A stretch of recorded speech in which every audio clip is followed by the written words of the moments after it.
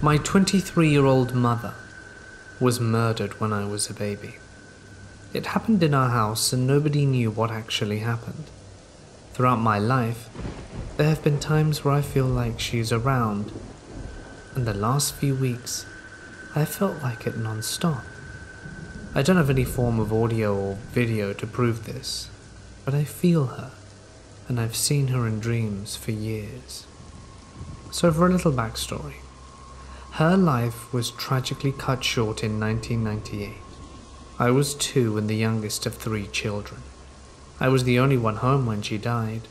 My dad, brother and sister were on a mini trip for the week. I think why I feel her and my siblings haven't is because when she passed away, she knew I was still home, and I think she wanted to protect me and just hasn't ever left. So the house I mentioned where my mum's life was cut short, I used to see shadow figures pretty commonly. I never saw her, but I felt her presence from time to time since I was a kid. And I would see shadow figures, and at one point I drew them, but the drawings are on an iPad that is now broken. The 2 main ones I would see were a shadow figure wearing a hat, which I've read is pretty common. I never saw eyes nor face. It was just that, a dark mass. This was always seen in the downstairs bedroom. The other shadow figure I would see a lot was a long, lanky one. I don't think I've read about them, but they were long and seemed to be slouched down. They usually looked like they have their heads held down like they were sad. Sometimes I would see 2 or 3 of these at once. I never saw these in my bedroom, almost always on the main floor of the house, and even if I looked at them, it's like they needed me to see them. Kind of rarely, but sometimes around the house I would see the hooded shadow figure, who again I think is a common one. The hats and hooded shadows always seem scary, but not the lanky sad ones. I wouldn't go near them if I saw them, but I never felt scared or hid when I did. So, there's been a time I've seen a ghost as well. I was in my bedroom upstairs. I remember I woke up and saw a bright ghost. I could see his face in uniform, and he told me to get out, which is when I moved my bedroom from upstairs to downstairs. The ghost almost appeared to look like a Civil War or colonial man. I'm not a history person, but he was definitely old-timey. The last story is one of my brother's friends that used to come over all the time and would always hang out in the basement. The basement was unfinished when we moved in, but we finished it, and the bathroom in the basement was always scary to me. It always felt like I was being watched in there, even though I never saw anything. So anyway, my brother's friend one day went in there and ran out and had my dad call his parents to pick him up. We didn't know why for many years, until one day he told us that he saw a full-bodied apparition of an old man with a big beard in there. After that, he never returned to our house. After we moved, I've never seen a shadow or ghost. It's been 7 years now.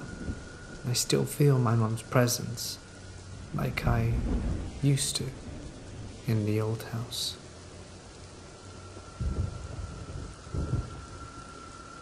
About 2 years ago, my nana brought home a Ouija board that she found at a yard sale. I've always been a true believer in the paranormal, and it's always been one of my peak interests. I've heard and read enough stories and watched enough shows to know not to mess around with a Ouija board. And quite frankly, they sort of freaked me out, so I wanted nothing to do with it. My nana, on the other hand, doesn't believe in the paranormal whatsoever, and thought it would be a fun game for myself, my brother, and the oldest of my 2 cousins. I left it on the dining room table for days before she made me put it away. I ended up sliding it under my bed in the hopes of just forgetting about it. My brother of 11 and my cousin of 12 bugged me about it constantly because they wanted to play with it and I wouldn't let them.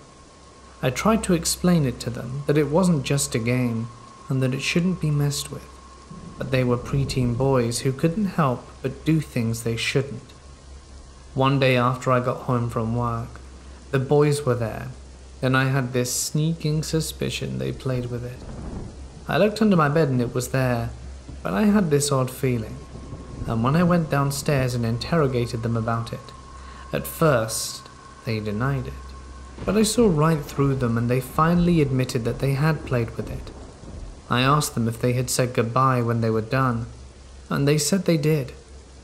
My cousin likes to over-exaggerate stories big time, and make up details to be overly dramatic. So when he told me about a couple of things that supposedly happened, I didn't believe him at all. Also, they were boys who liked to mess with each other, so I assumed that that was happening now. A couple of nights later I got into bed, and as I lay there trying to fall asleep, I get this feeling like I'm being watched. I look over at my closet that has 2 large sliding doors, and I notice that one of the doors is slightly ajar, which left a small space between the doors. It creeped me out for some reason, so I turned and faced the other way, trying to ignore everything and fall asleep. I finally fell asleep, and the next thing I know, I'm woken up by what felt like someone or something hitting me in the back of the head. I was laying on my back, so the back of my head was fully on my pillow, which made it even weirder. And it wasn't a light hit either. It freaked me out so much, I was shaking. I look around my room and don't see anything, but then, all of a sudden, I hear my floor creaking like someone is walking around my bed. I'm so freaked out at this point it wasn't funny. After laying there a good little while, I finally got the courage to get up and grab my phone and book it to my living room. I sat down and tried to calm, but I still could feel a tingling, pulsing sensation on the back of my head. I turned on my phone and realized it was 3 in the morning. I called my boyfriend, now husband, with tears streaming down my face from being so freaked out. He didn't pick up, and I swear I called him another 15 to 20 times before I finally gave up. I sat in the chair until my nana got up around 6. I didn't tell her what happened, because I knew she wouldn't believe me and say that I was acting dumb. After she got up, I had breakfast, and called my boyfriend again, and he finally answered. He told me he had his phone on silent, so he didn't know that I had been calling. I gave him so much crap for this, and told him what happened, and he felt so bad and like an idiot for having his phone on silent.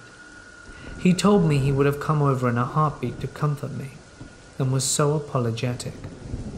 Later that day he never came over, and we took the Ouija board to a junkyard to get rid of it. My husband is the only one in my family that knows what happened, and I didn't experience anything after I got rid of it. Moral of the story? Ouija boards shouldn't be messed with.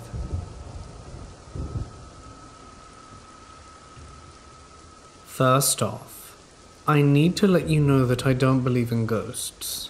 I consider myself a rationalist and always try to look for a rational and logical explanation to things without jumping to a conclusion. That being said, I'm having a lot of trouble explaining what I've been experiencing in our new house for the last few months.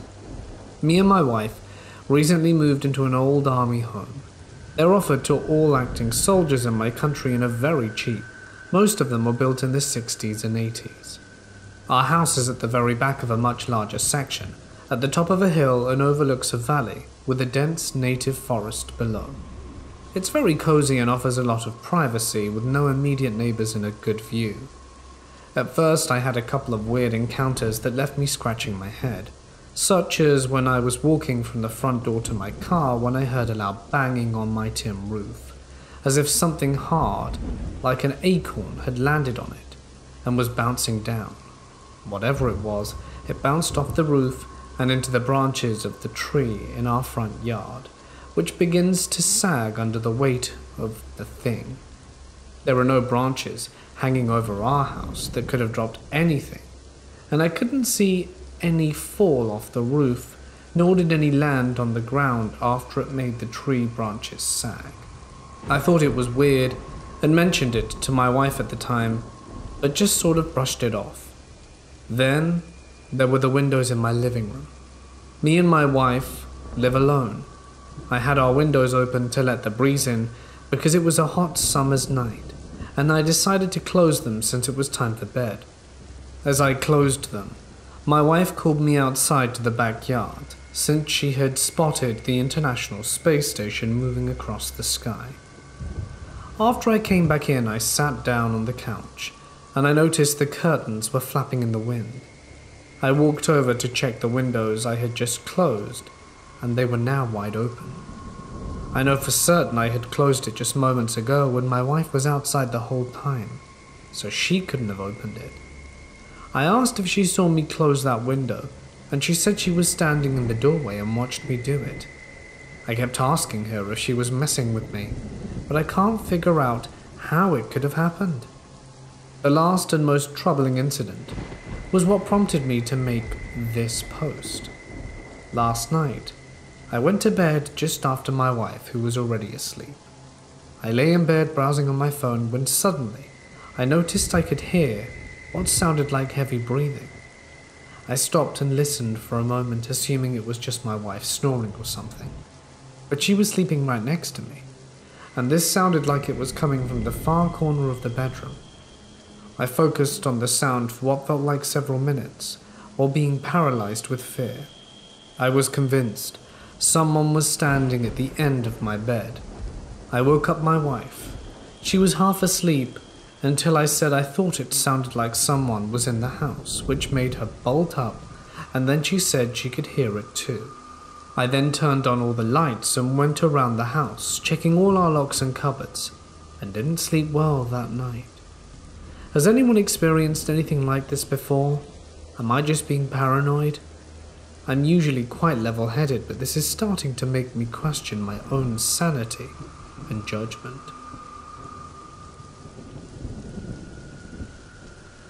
I have several scary stories, but this one is particularly fresh as it just happened the other day. I went for a bit of a walk because we're allowed to exercise, came back, went to put my key in the door, and I've always had this thing where I hate static shocks. So I very lightly touched the doorknob with the tip of my finger, and the doorknob suddenly turned to the side like someone was about to leave the house at that instant. I opened the door expecting to have a laugh about it, and no one was on the other side. I've since tried to replicate it. The doorknob is a bit looser on the other side, but the side that faces outwards is sturdy, and was a feathered light touch on my part. In order to wrench the doorknob like that, you'd need to grip it and twist. Still can't explain it, but given that I see shadows move around the house and random things fall over, people have independently commented on the weird vibe of the two downstairs rooms without prompting, and a video once unpaused for me the second I walked through my door, and beginning to wonder if there's something inhabiting it other than myself.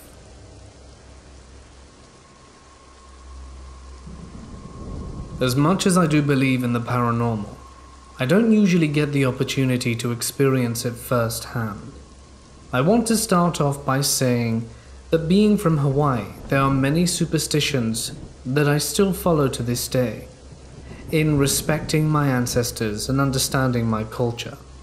I work in the film industry, and sometimes where we shoot tends to be in certain sacred locations back in the old Hawaiian days.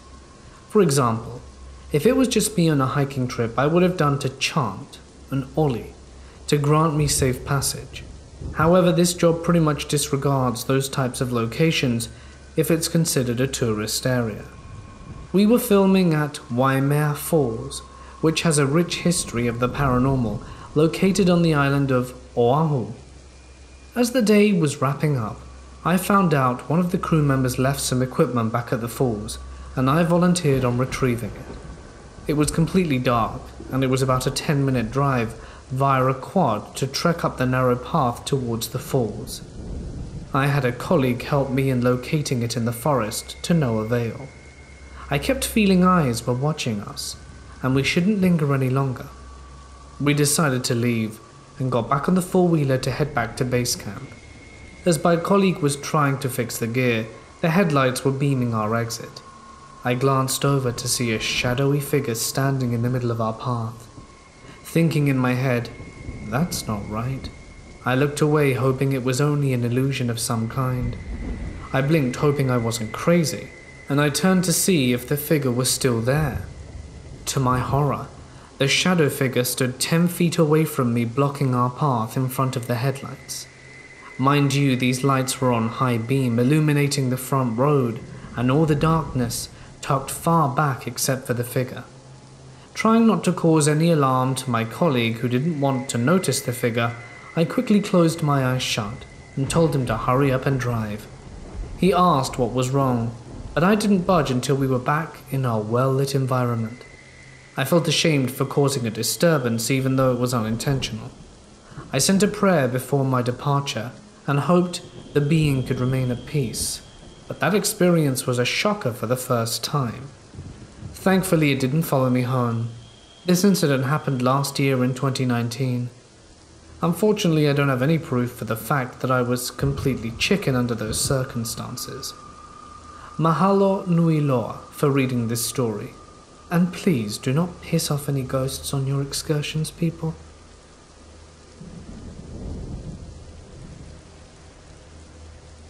My parents were both military. They were relocated to Austin, Texas in '92. Something was delayed and their housing was put on hold, so the people in charge placed my parents into temporary housing.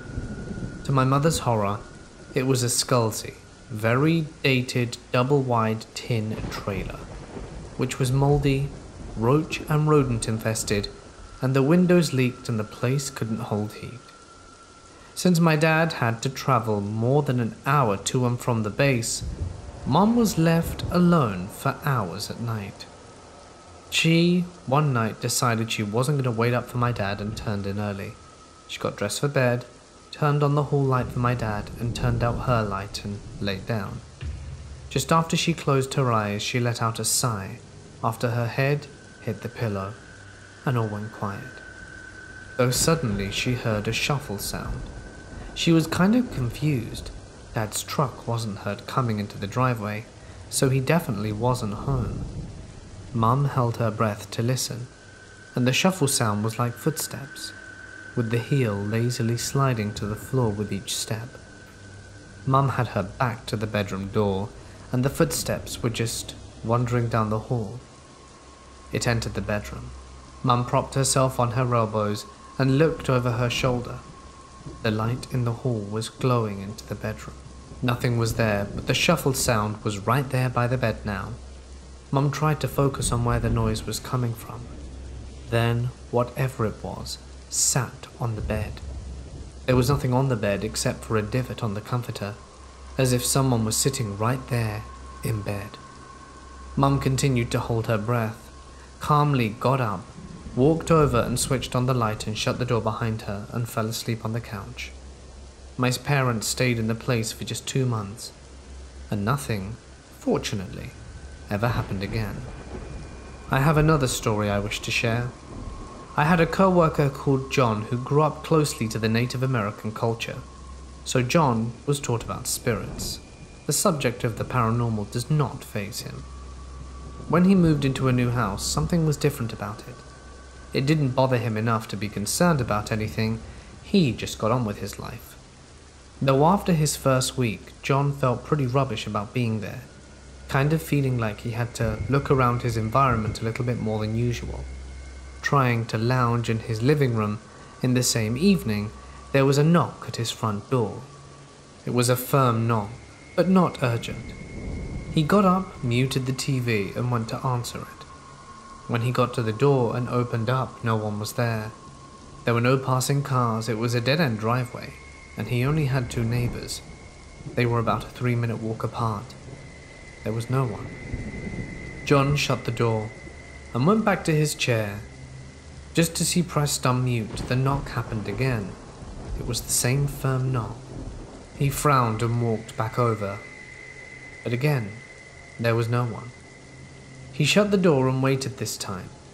It's a prank, friggin' kids, he thought. But not a minute later the knock happened, and he swung the door open, and there was no one there. Just an open lawn, no trees or shrubs for hiding. He sighed agitated but cautious, closed the door without letting go of the knob, even faster than before it knocked again. John, this time, was very agitated and really flung the door open. There definitely wasn't any time for kids to try and vanish into the darkness. John was now angry. "If you don't stop this right now, I'm gonna get you." He stepped outside his door, breathed in the fresh air and listened. Nothing. John sighed in annoyance and went back inside. Nothing ever happened again. There is one final story I wish to share. Sasha had just ended a relationship. She needed to move quickly and in a hurry. A friend of hers knew a landlord who had just opened up a double wide for rent on one of their properties, so it was perfect timing. Sasha signed the paperwork unseen, got the keys immediately and started moving in. The trailer was spacious. You walked into a large living space. The kitchen had an open counter bar and connected dining. Perfect, she thought. As soon as she started sorting boxes by assigned rooms, Sasha really looked around the home. To the left of the living room from the front door was a long hallway, one bedroom to the right, the bathroom to the left, and down the hall the master bedroom. Going to the master bedroom to set things up was the first thing Sasha noticed when she was taken by surprise. There on the wall was something odd. It was yarn and sticks. Macrame decorations? She got closer and realized it was very primitive, a crudely wrapped dream catcher. It's a hoop, and it looked like it was about to snap. The yarn was covered in cobwebs. Weaved into the yarn were your basic plastic junk beads from a kid's craft box, and there were strands of yarn hanging and twisted together in multiple knots, with a chicken's foot. Gross, she thought, and tossed it out into the trash. Well, she didn't get to stay in her new place for the first 2 days. She had to travel a distance between her old home and stayed with her parents who had kept her dog for the transition time. But Sasha did get a chance to continue to unpack between work and her parents' house. On the 3rd day, everything was put together enough. She collected her dog and went straight to her new home for the first full night's stay. All evening, Sasha was unpacking. By the time she stopped and looked at the time, it was 2:30 a.m., bedtime. All the lights were turned off and she settled in her room with some YouTube and her dog on the bed. At 3 a.m., Sasha noticed her dog staring out the bedroom door, ears alert, kind of tense looking. Sasha put her phone down, trying to focus on her own scenes, when she heard it. Small, evenly timed thuds. It was faint, but Sasha could hear someone walking around her living room. She lived alone. The doors and windows were locked, or at least they should have been. There's no way anyone could have broken in without making much more noise. Fear tightened in her chest. Then the footsteps stopped, and suddenly, the steps came thudding down the hallway. She sat straight up in bed, her dog barking, hackles raised, but refused to leave her side. The thud of running feet came to a stop right at her bedroom door. Sasha then heard laughter, a giggle of a small child, and then feet running again down the hallway. "Screw this," Sasha said. She got up, ran to her door, slammed it shut, slid her dresser across the entry, and the next morning she found small childlike sized handprints all over the window in the living room. It wasn't her imagination from staying up late, so it seemed. She called a friend who knew a girl who would do house cleanses with sage and prayer. It worked, because after that she never found or heard anything inexplicable again. It wasn't until I brought up the subject of voodoo religion, of how hanging a chicken's foot above your door is supposed to ward off evil. So Sasha believes that maybe the crusty or dream catcher was holding something at bay. Nothing further ever happened between the cleansing, but still, I kind of wonder about the old dream catcher, possibly warding away a spirit who couldn't rest.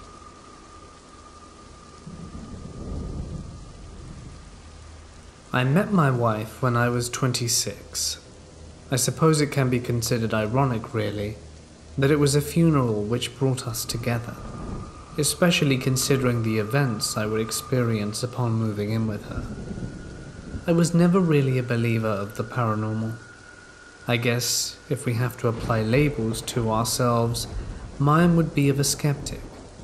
Of course, like most people, I had watched various videos on the internet, read stories of hauntings, and occasionally indulged in the odd horror film or two. But my interests were only ever viewed from an outside perspective, and could only really be considered academic at most. Without a frame of reference, I found it hard to believe in these stories, and view them as anything but stories. That would soon change, however, as we quickly fell in love, and I moved in with her shortly after. She had told me about the house before I moved in. She had been living there for 10 years, before she had even met me, and by that time there was a lot to tell. Her friends had all experienced something there. They each had their own tale of the unknown. One of her oldest friends had an experience while staying over for the night. Witnessed what can only be described as the outline of a woman move slowly through the room before dissipating abruptly into the darkness. He never slept alone in the house again. My soon-to-be stepchildren would often, when young, point to an empty space in the corner of a room and innocently ask, "Who is that lady?" A horrifying experience, of course, but discountable on its own. If it were not for the other children who would always say the same thing. Every single time they visited our home, it would always be the same question, and it would always be the same corner of the room. Things would only get worse. I remember how my wife recalls the odd smells which would materialize as if from nowhere, the unexplainable noises which would break the peace of the night, and foreboding feeling of not feeling quite alone when you knew you were the only person in the house. It did not take her long to reach out to a paranormal investigation team. They attended our home with Kieran O'Caffey, a paranormal investigator who enjoyed a brief stint of fame after being featured on Most Haunted, a television show which ran here in the United Kingdom. They brought along a psychic who not long after entering the home had an unnatural aversion to one particular corner of the room which would soon become my new bedroom, and the particular corner where the children had witnessed the lady. Without any prompt, the psychic explained to my wife that the previous occupant of our house, a woman, had ended her life via rope in that very corner. She finished her reading of the house by sketching a picture of the apparition, a drawing my wife still keeps to this very day. Suffice to say, all of this did little to alleviate my wife's concerns. And this is where I come in. Poor naive me, brazen and full of all the misplaced logic that only a skeptic would apply to a situation which so clearly required it. Well, I even decided that our bed would go in that corner of the room. Looking back now, I can only lament at my childish bravado. My first night was unremarkable, of course. There was the typical excitement about me moving in, but nothing which could be considered otherworldly. At that point in my life, I knew I wanted to be a writer, but lacked any real motivation. That did not stop me, however, from tapping away at my laptop until the early hours of the morning, while my wife slept soundly in the corner. Around 1 in the morning was when it started. It began slightly at first, but it quickly became more noticeable as the minutes progressed. A sound, a noise of sorts. It sounded like scratching, and it was coming from the direction of our bed. I paused my work for a second and turned quickly around in the darkness, my ears directing me towards the source of the noise. My wife was still sleeping in the corner, her face concealed by the shadows. She lays stationary, blissfully unaware of the unnatural sound which had itched its way from the wall near her head. Now, however, I gazed into the blackness of the room. The noise could no longer be heard, almost as if it were never there.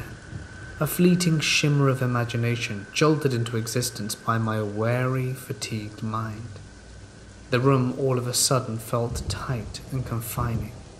The walls, although stationary, appeared to have moved an inch while I was busy, closing themselves while restricting my movement. It was an odd sensation, one which burrowed deep, one which felt as if it would be with me for quite some time to come.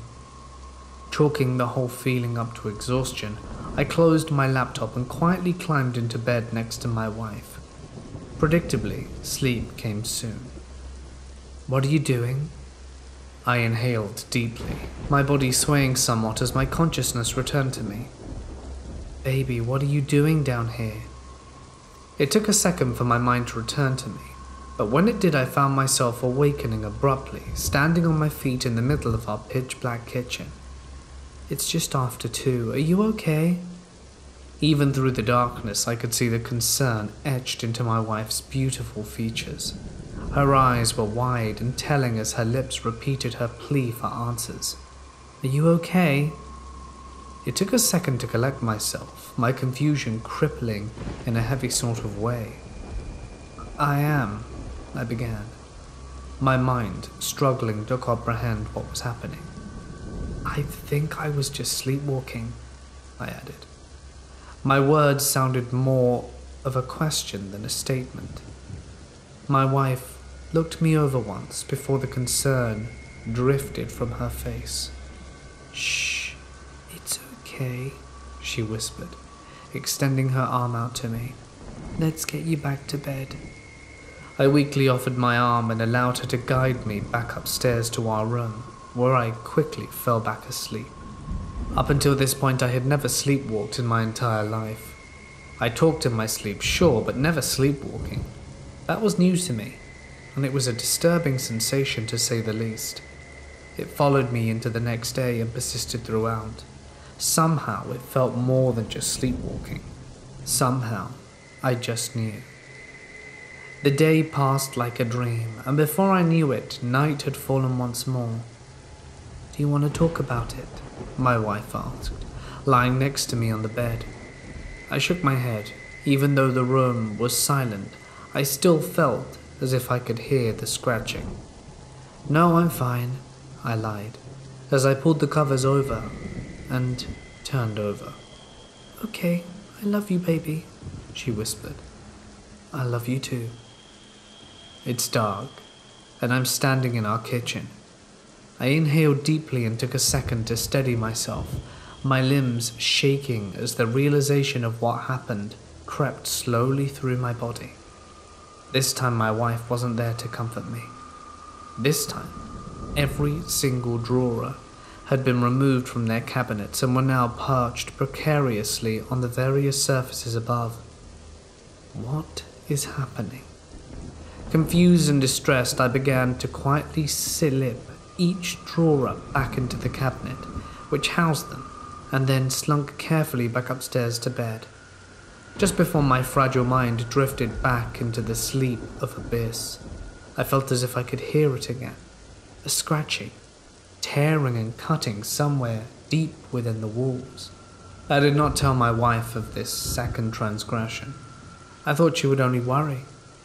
Ironically, this seemed to make matters worse as she quickly picked up on my silence throughout the day as we continued unpacking the rest of my belongings. "What's wrong?" she asked, sitting next to me on the sofa. I struggled to comprehend an answer. After all, what was wrong?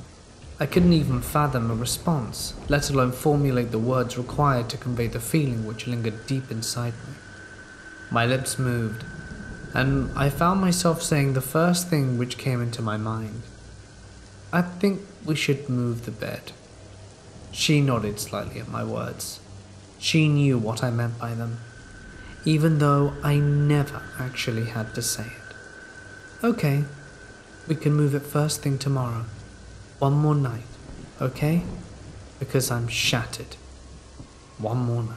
I could make it one more night. The hours passed, and again the sky turned black as we drifted peacefully off to sleep.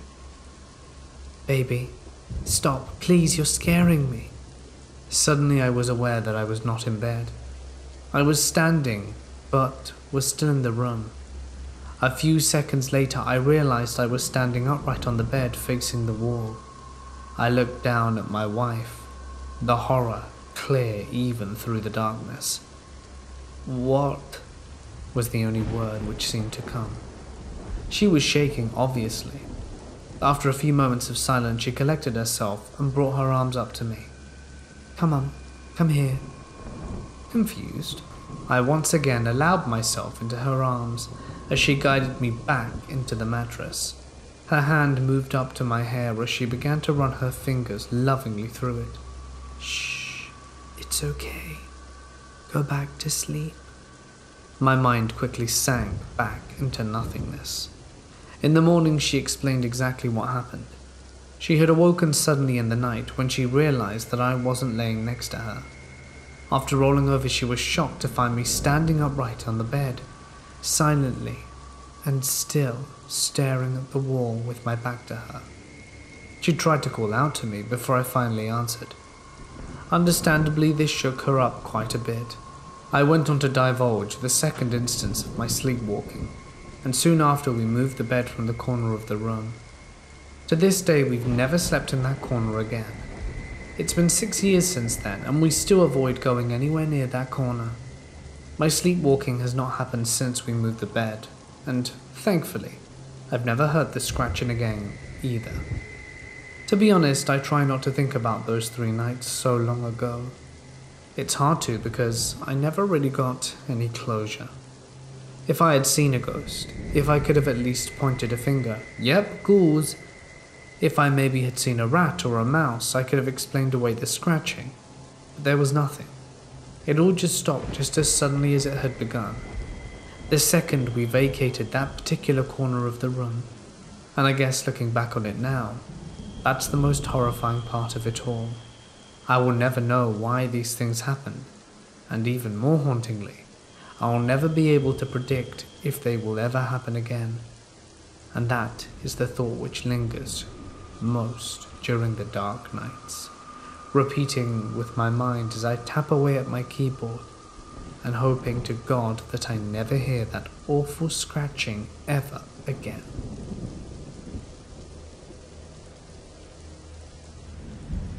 About 8 years ago, when I was a senior in high school, me and 2 of my very close friends decided to break into this house that was down a back road that we passed every day to go to one of their houses after school. The house was kept up, but no one had lived there in over 10 years at the time.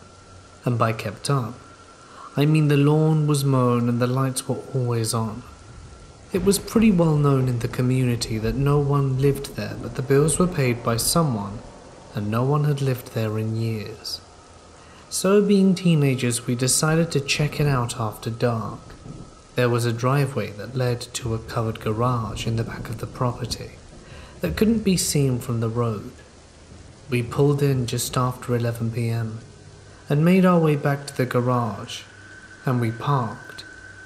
The entrance was clear, and there wasn't a soul around. Since the garage was behind the house, we made our way to the back entrance of the house and noticed there was a plywood slab that covered the back door's windowed top half. We proceeded to pry the cover off the door and revealed that the windows had been broken before, probably by another group of teens in the past, and we had our entrance.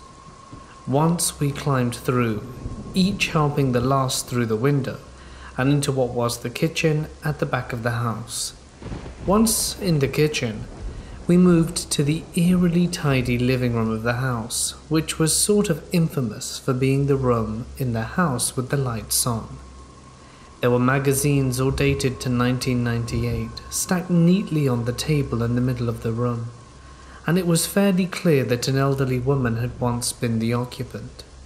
There was a sewing station and decor to suggest this. We felt safe at this point.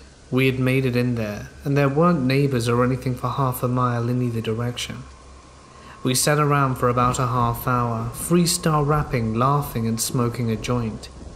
We toured the rest of the house and ended up back in the living room. It was overall pretty creepy, but pretty typical too. Just seemed like a normal household that hadn't been changed in 15 years. This is where it gets weird. We were still cutting up in the living room, and had actually turned the lights off because we were filming each other with my Lenovo laptop, something we did for fun all the time back then, so we could relive it and show our friends that we had braved the empty house on the back road. When all of a sudden, there was a sound like an old guttural truck trying its hardest to stay idle. The uneven rumble of an engine. It's hard to explain. I personally thought for a split second it was the air unit's fan outside the living room wall, or something along those lines. We froze in place and looked around at each other in the dark. Terrified faces stared back at me, illuminated by the glow of the laptop. After 10 seconds of the rumble, there was a squeak, and a heavy truck door slammed shut right outside the living room wall. Now we scrambled. No hesitation, we bolted for the front door that also connected to the living room, because climbing through that back door window would have been difficult in a panic, but the front door had actually been nailed shut. So we turned and ran to the other side of the house, in the back bedroom that was also on the back side of the house. We all three froze and didn't move a muscle. The engine rumble wasn't audible anymore, but we were trapped like mice. There were huge bushes covering every window, and the front door was nailed shut. The only way out was the way we had come in, but we were literally scared motionless. We sat in the bedroom waiting for the police or owner or someone to call out that our fun is over and to come out, but that never happened. There was a window to the backyard in our hiding spot, covered by a huge bush. I personally was directly next to it. My buddies very close to me, almost huddled around me. They could see and hear everything. And let me remind you that after the slam of the truck door, it was absolutely silent inside and out, besides us scrambling to the back. All of a sudden, chills go up my arm and back, and I slowly turn my head to my friends, who looked like they were about to keel over from fright. Footsteps in crunching leaves were coming, slowly, directly to the window that we were hiding behind. They stopped as close as they could, without walking directly into the bush, and we froze again. The footsteps we heard approaching the window were undoubtedly bipedal. After the steps stopped outside the window, we were immobilized with fear for nearly a minute, maybe more. We sat there waiting for the steps to depart or someone to call out at us, which never happened. The steps stopped outside the window and never moved. Only then did we silently agree. It was time to back out the room slowly, as we were horrified by what exactly could be staring towards us in this window. And at that moment we threw caution to the wind. We got up, slowly backpedaled away from the window and made our way into the hallway outside the room, and into the area before the kitchen where our exit was now back in sight. I think all three of us knew that something was very wrong about all of this, and I think getting caught by the police or the owner wasn't on any of our minds. This was very surreal, and felt almost like a prank, because there's no way people of authority would be haunting us in the way whoever was outside had been doing. So fed up of what felt like an eternity of unease and terror, we decided to bolt to the window in the door in the kitchen all at once and go out together, to either face what had been tormenting us or run. Once we were outside, we counted down from 3 and ran past the huge bushes to the left where our stalker had been. I couldn't help it. I had to turn around and look.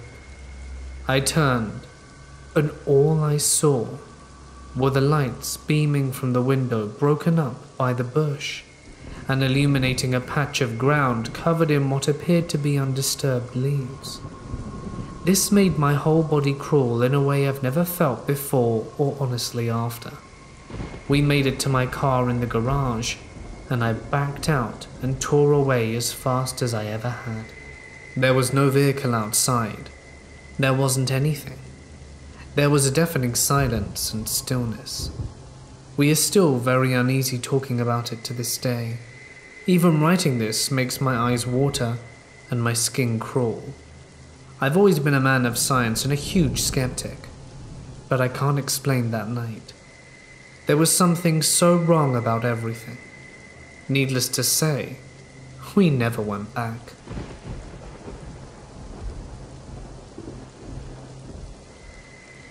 I work as a manager in an adult novelty store with a theatre, so please envision the kind of customers I get. I had this regular who was nice enough, and we always exchanged pleasantries and small talk.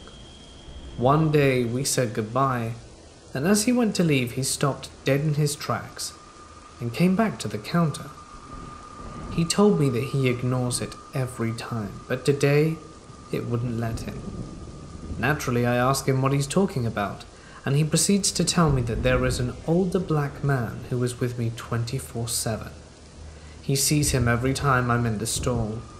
The older man just stands next to me, watching me and smiling. At that point, a chill ran up my spine, because no one in that store knows, besides my boss, that I'm half black, and that my 65-year-old black father that I was so close to passed in 2014. I said the usual, "Wow, oh my god," so I wouldn't give anything away to see what else he said, to see if it's legit. The customer proceeds to tell me that the man, my father, is sad about his kids not doing what he asked them to do, and one child in particular has greatly disappointed him. The man, my father, also wants the customer to tell me how much he loves his wife, even though she's married again. At this point I have tears in my eyes now, because how would this man know there's conflict between me and my siblings because of my father's death? How would this man know my mother is married again? He kept mentioning that he could feel a strong religious pull with my father. My father was a preacher. He told me a bunch of other things and asked if I was pregnant. I told him no, but apparently my next child will have my father's soul according to him. My 2-year-old son looks like my father and loves his favorite songs. I never saw the man again after that.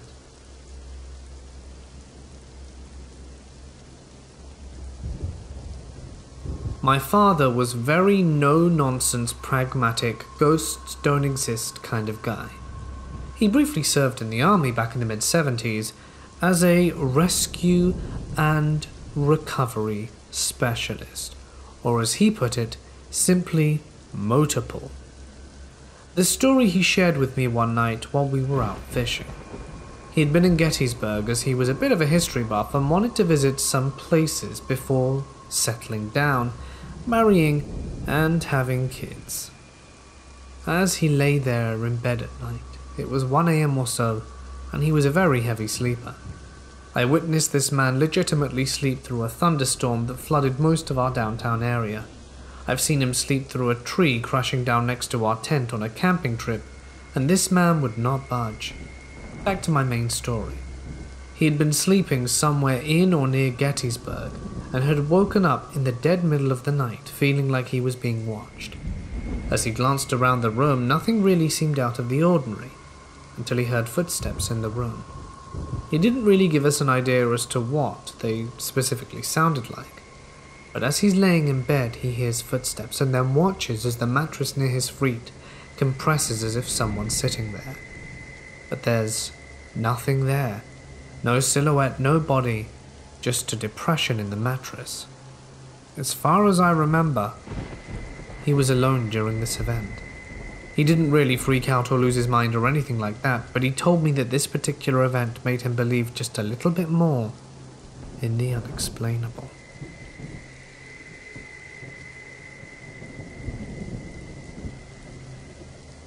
My best friend Amy and I have been inseparable since age 11. I basically grew up at her family's beautiful 80-acre farm in Ontario, Canada. It's one of my favorite places in the world, and I have countless good memories there. I even got married there a couple of years ago. With the good memories, there are some that I cannot explain, and it has made me reconsider what I know of the world. When Amy's family bought this property 20 years ago, the heritage farmhouse that came with it was in terrible shape. It was over 100 years old, and it's your typical red brick Canadian farm. When they arrived, the kitchen floor was caved in, open like a pit. It was full of bones.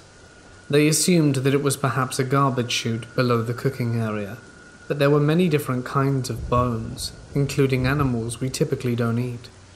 Weird. But they went ahead and filled it in and repaired the house. Over the years, they have transformed the place dramatically, and it's been cool to watch the process. When we were 12, Amy's youngest sister Chloe came up to Amy and I out of the blue and suggested we tie her up and put her in the cellar. It was obviously a weird request, but we obliged, thinking it would be funny. She was a bit of a brat, and it would give us a spooky thrill. We followed her down to the dirt floor basement, which of course had always felt like the creepiest place in the house, and proceeded to tie her hands and feet with some soft jump rope she had provided for us. She talked us through a list of things we needed to do in a quiet, monotone voice. We laid her down in the cellar, which had a heavy door to keep it cool, and she instructed us to turn off the lights and shut the door. The light was off for a second before she let out a blood-curdling scream. We jumped inside in a flash to see Chloe trembling, wide-eyed, and she had wet herself. To this day, I have never seen someone in a state like that, an honest, manic state of fear. She told us that the moment the room went dark, something heavy had shuffled in the room in a low voice and greeted her with a low, rumbling, "Hello." The lights in the basement flickered, and she recalled the hello, and we all felt an enormous wave of icy fear wash over us. We scrambled to untie her and got the hell out of there. Can you remember how it felt running up the basement steps as a kid? Like someone was after you? Far more tangible than the usual childhood imagination. It was like something reached for us as we ran. We never played in the basement again. When we talked about it later, Chloe had no memory of ever asking us to tie her up, nor did she recall even going down to the basement. She was very hurt that we had done that to her. This annoyed Amy greatly, as she thought Chloe was just trying to get us into trouble. But Chloe never told her parents, and based on the glossy look in her eyes when she asked to be lowered into the cellar floor, I believe her. When we were 15, everyone in the house was having weird experiences. Going upstairs to the bathroom, there was always something in the corner of your eye rounding a corner or peering at you from a doorway. It was unsettling to say the least. As we went through the goth and emo phase, Amy started to mess around with potion making, pentagram items and other oddities. I didn't necessarily credit Amy with this, but things started to get kicked up a notch after that. I was there for a sleepover once, in summer. Amy and I were sleeping in her bed, and she had an alarm clock that would project the time on her ceiling in that typical red segmented alarm clock font. Weird things would always happen at certain times of the night, and we would watch the red numbers and hush our girl chat at those times and listen to the house. Midnight, 1:11, 2:22, 3:33 and so on. One morning I woke up just as the sky was starting to lighten. I needed to use the bathroom and was sleeping on the inside of the bed against the wall, facing Amy's posters. I rolled to my back to check the time, and I could not see the hour. My blurred, sleepy eyes focused harder, but something black was obstructing the time. My eyes widened in terror as I turned my head towards Amy and realized the blackness was an entire human figure floating in the air about a foot over Amy. It looked like a mirror of Amy, but with no discernible features or form. Humanoid, but wrong. It was not dark in the room. The morning light had filled her room with a dull grayness, and I could see details across the room. I stared at this figure in horror, moving my eyes up to its empty face. No mouth, no nose, just emptiness.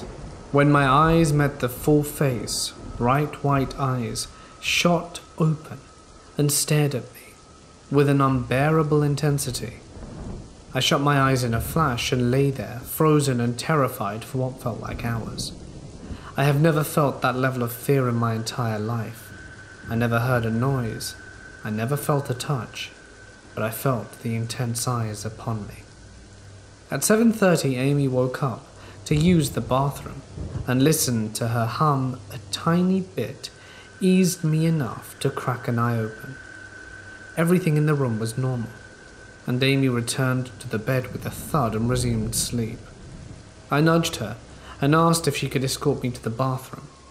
I told her about what happened later that day, and she was less than pleased to hear about it, and had a hard time sleeping in her room for a while after that. I'm absolutely certain I was awake, and there was not a single ounce of tired left in me when my eyes met whatever that was.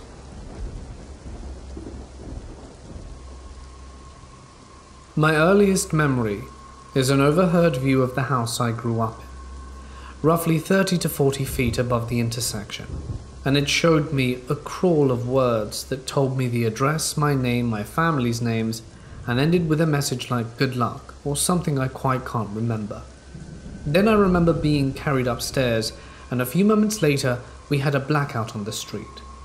Another one was when I was a bit older. I used to walk and run around the woods behind our house. Every so often I'd hear my name get called out, so I'd return to ask anyone who was there, or if they called my name. Usually I got a confused look or thought you were in your bedroom. Eventually I figured it was my imagination and ignored it. It disappeared for a few weeks, but came back during an attempt to go further than I ever have. I was about 2 miles in. The voice called faintly behind me. I looked back and saw nothing and carried on. A few more feet, and the voice got louder, kind of angry sounding. I ignored it, and then it screamed at me and I felt something similar to getting punched in the chest, and promptly turned around. There are some spooky things, but those are the most interesting.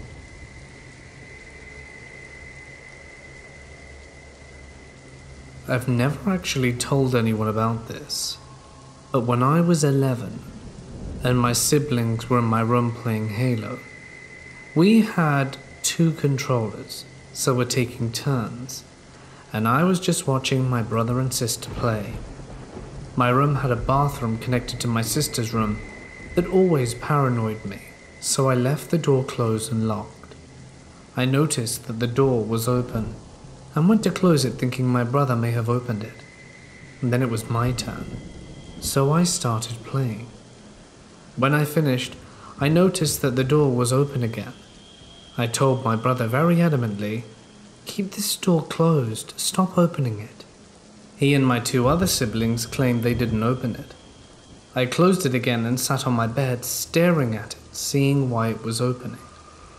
All of a sudden the door slams open, and I see some cloudy shadow that looks like a person of about 5'8" move into the bathroom. I didn't say anything and just bolted out of the room into the living room. I refused to go back into the room for about 2 months, and slept on the couch every night. As I said, I never told anyone about this, but I assume my mum sort of knew what had happened, because about a year ago my mum was telling me stuff she saw in the house and never mentioned it because she didn't want to scare us. My dad also had a similar experience in that house, like seeing someone lean over him when he woke up at night. That was the only experience I had there, and now I'm a bit of a skeptical on the paranormal, and think perhaps it may have been my imagination, or maybe air drafts opening the door, but I guess I'll never know.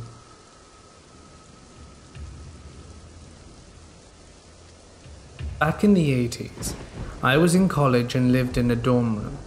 I never owned a Ouija board, but if someone had one, then I'd either watch or participate. To be honest, this was one of the first times I ever used it. I had a question for the board. My grandmother had my father when she was young and single. That was a big deal back in the 1930s. When she found out she was pregnant, she ran away from home, dropped my father off at her parents' house when he was 6 months old and left, coming to visit less and less frequently. By the time he was 5, she'd never come back at all and vanished. So my father was raised by an aunt, never really knew his mother, and didn't have any idea who his father was. By the time he was in his 40s, he wanted to find her. Lots of dead ends, but he eventually did. Anyway, that night I asked the board if my grandmother was alive. The board said yes, and I asked if she lived in my home state. The board said yes. I asked if she lived in my hometown. The board said yes. I asked what street she lived on, and the board spelled out the name of the street, Washington Street.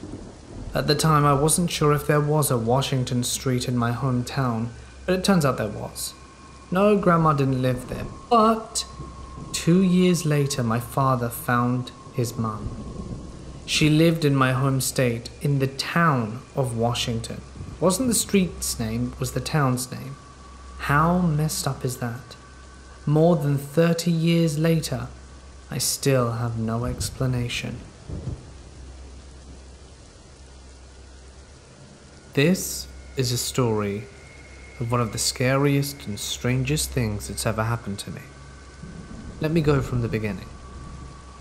One morning, I got a lift to work with a lady that I work with. As we were driving, a native bird thuds into the windscreen and bounces off. We both got a fright. I wanted to stop to see if the bird was okay, but the driver insisted on driving on and that it was probably dead. I felt bad. I am an animal lover, but you know what it's like when you have to get to work and time is going to be tight for the entire day. That night I get home. I'm hanging out in my bedroom when I start hearing what sounds like a person making these groaning and crazy murmuring sounds right outside my bedroom window. I'm home alone and frozen in fear. The sound seems to move around my room to the back of the house until it disappears after about 15 minutes. I didn't look out there because I was scared, but I've lived here for over 15 years and have never heard anything like it before or since. That night I wake up from a dead sleep and hear something hiss right in my face. But the creepiness does not end there. A few days later I'm at someone's home doing some housework for them. They aren't home and I'm alone, and I go to pet their cat, who was sitting aloof on a chair by a huge window on the second-story floor that looks out over the driveway. And as I'm looking out the window, this poor little sparrow comes flying straight into the window right in front of me, knocks itself out cold, and falls quite a distance down onto the concrete driveway.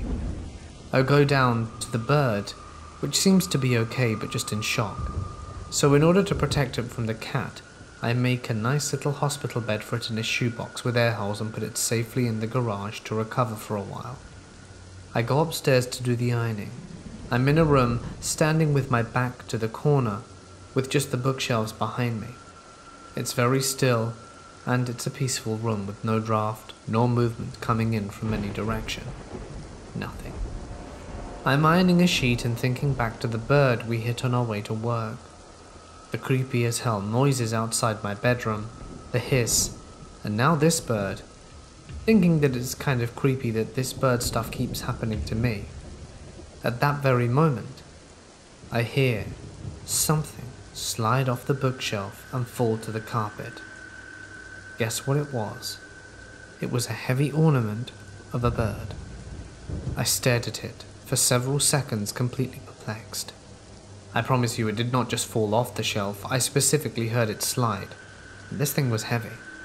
I went and let the bird go, which was fine. and after that, nothing else happened. This was about 5 years ago. Was the bird haunting me?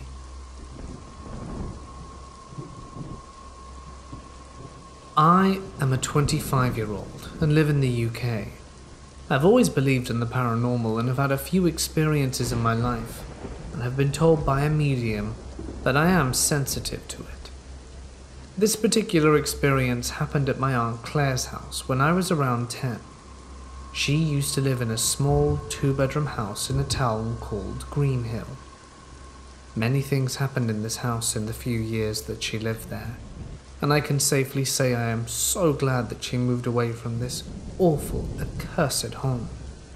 It started out with small little things, like footsteps being heard when no one was moving around the house, and things moving by themselves, as well as shadows out of the corner of your eye. But things took a pretty sinister turn in the space of a week when a few key events happened. The first scary thing that occurred was between myself and my aunt's 2 sons, Tyler and Seb. We spent a lot of time in the backyard playing in the mud and climbing trees, but on this particular day, we opted to dig a hole for some reason.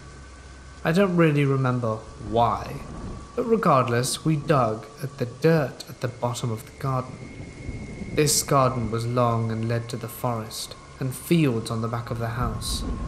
It was cut off from them with an old rotten wooded fence. We chose to dig in the middle of the trees at a particularly muddy area, and as soon as we hit something hard, we decided to dig it out, assuming as children that it was some lost treasure we were unearthing and that we had hit the jackpot. Instead, as we dug, we found a skull.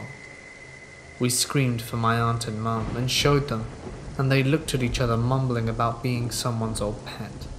But at the time I thought nothing of it, but would find out at the age of 18 it was the skull of a baby, and that my aunt never managed to find out any information on it even after taking it to the police. This would then start a chain of events that none of us foresaw. It happened on firework night, and myself, Seb, Tyler, Claire, my mum and dad and my aunt's boyfriend were chilling downstairs. All the kids bar myself were asleep, when we heard the sound of boots on the floor above us, which was impossible, as we were the only ones home and everyone was accounted for in the living room. My aunt shrugged it off and said that it must be pipes. A while later, I walked past the stairway to get into the kitchen, and from the corner of my eye, I saw something that resembled the large shadow of a man swinging from the ceiling of the landing. I stopped and let out a little shriek, and it was gone. My aunt asked me what I'd seen, and I told her, and she looked sick. I was later to learn that this is a regular occurrence. Along with the occurrence was one that I myself had witnessed when asleep in bed, when we had stayed over for the night, as we did often. Both the boys would be in bed, and you would hear children's laughter and running through the house. Later that night, scratching could be heard throughout the house, but could never be placed, as each time you thought you had pinned it, it would move to the opposite wall or area you were at. We were watching a film called Silence of the Lambs, which certainly didn't help the atmosphere. Great film, by the way. And halfway through the film, my dad left to get takeout, so the movie was paused as we all sat laughing and talking, when an almighty boom resounded through the house coming from upstairs. We all leaped upstairs, including my sleeping cousins, who awoke, startled and confused. We proceeded to follow my aunt's boyfriend upstairs to investigate, and on first glance nothing seemed to be amiss. All the doors were open and nothing seemed to have fallen. This all changed when my aunt's son Tyler asked, "Mum, what's that?" pointing to something laying against the wall. My aunt bent to pick it up and almost threw it at my mum, gasping, "My God." I looked at my mum, who was holding a small white and pink laced baby shoe that had small dark patches on it. Everyone had gone as white as a ghost and looked startled. I should now say that my aunt had no girls at the time, and the boys were 9 and 6. This is when my mum looked up and shouted, "Claire, the attic's open. How the hell is it open?" When I tell you the attic's open, I don't just mean it was unsealed. See, in this house, in the attic, you'd need to push up and slide across to open it. And rarely do they have ladders, at least these houses don't. This particular attic wasn't just open, but the lid had been completely pushed up and moved to the inside of it. So the attic was now completely open, and you could see all the darkness above and the shininess of the plastic bin bags ahead. This was insane. As before my aunt had moved in, the attic had been checked and resealed, as the attic was completely empty and had new heat protection in there, so there should be no black bags in there. The reason the opening of the attic was also so terrifying is because the attic had been painted over and sealed with a special sealant to keep it and to stop any draft from coming through it. My aunt's boyfriend then retrieved the bag to find that it was a bag of baby clothes that had never been seen there before and did not belong to my aunt. We were all rushed downstairs, and a few hours later my dad and my aunt's boyfriend had a fire going and burnt the shoe and baby clothes. I still today don't know what was on the baby's shoe, and I have never wanted to ask for fear of an answer. The story does not end here though. After this event, the feeling in the house got worse and became a dark and scary place to stay. And you could feel as though you were being watched and would often feel someone breathe on your neck. My aunt only managed to cope for a year when she decided to move away and get out the house. 6 months after she left, there was a house fire there, and the man who lived there sadly passed away. But this got my aunt interested, and she looked into the history of the house and was horrified to discover upon researching that the house had a dark past, which had meant that every household had either lost one member or the family in its entirety who occupied it. This is where things started to make sense. The man who lived there before had had severe depression and ended his life on the landing light fixture. The family beforehand had lost members to carbon monoxide poisoning, and the family before that had lost a child and a family pet to a house fire. The record she found only went back so far, but there's still so much unknown about the house. We, however, believe that the house was cursed, and my aunt was lucky to have gotten out alive with her entire family. I know the house is still there, and my ex-fiancé lives not too far away from it, but I have no desire to go back and find out what happened to anyone else who lived there, and it was a really dark and scary time for me and my aunt. We've never looked back, and personally I avoid going anywhere near it.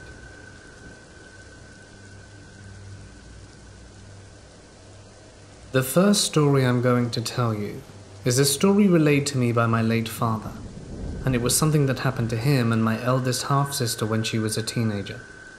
Allow me to give you some background. My half-sister Giselle had always been able to see ghosts since she was a child, and being able to do so has made her feel like she was cursed, especially since the entity she sees always appears solid and showed up unexpectedly during the most unexpected of times. My oldest sister Isabel seems to share that curse, since she experiences the same thing. I, however, can only see shadows from the corner of my eye, as well as feel others' presences when I'm alone, and yet I look, but no one's there. I just pray that I never encounter a ghost up front like my older sisters have. At the time of this event, Giselle was 14 years old, and accompanying my father one weekend as she was scouting for a new house to move into, since Giselle's mother was pregnant with her 6th child, and things were getting cramped in their current residence. My father noticed that Giselle had been clinging to his arm very tightly ever since they entered the front gate, and had been glancing around with clear unease. According to my father, the house was a 2-story house, comfy looking and quite spacious, only with a few repairs needed in a room or two.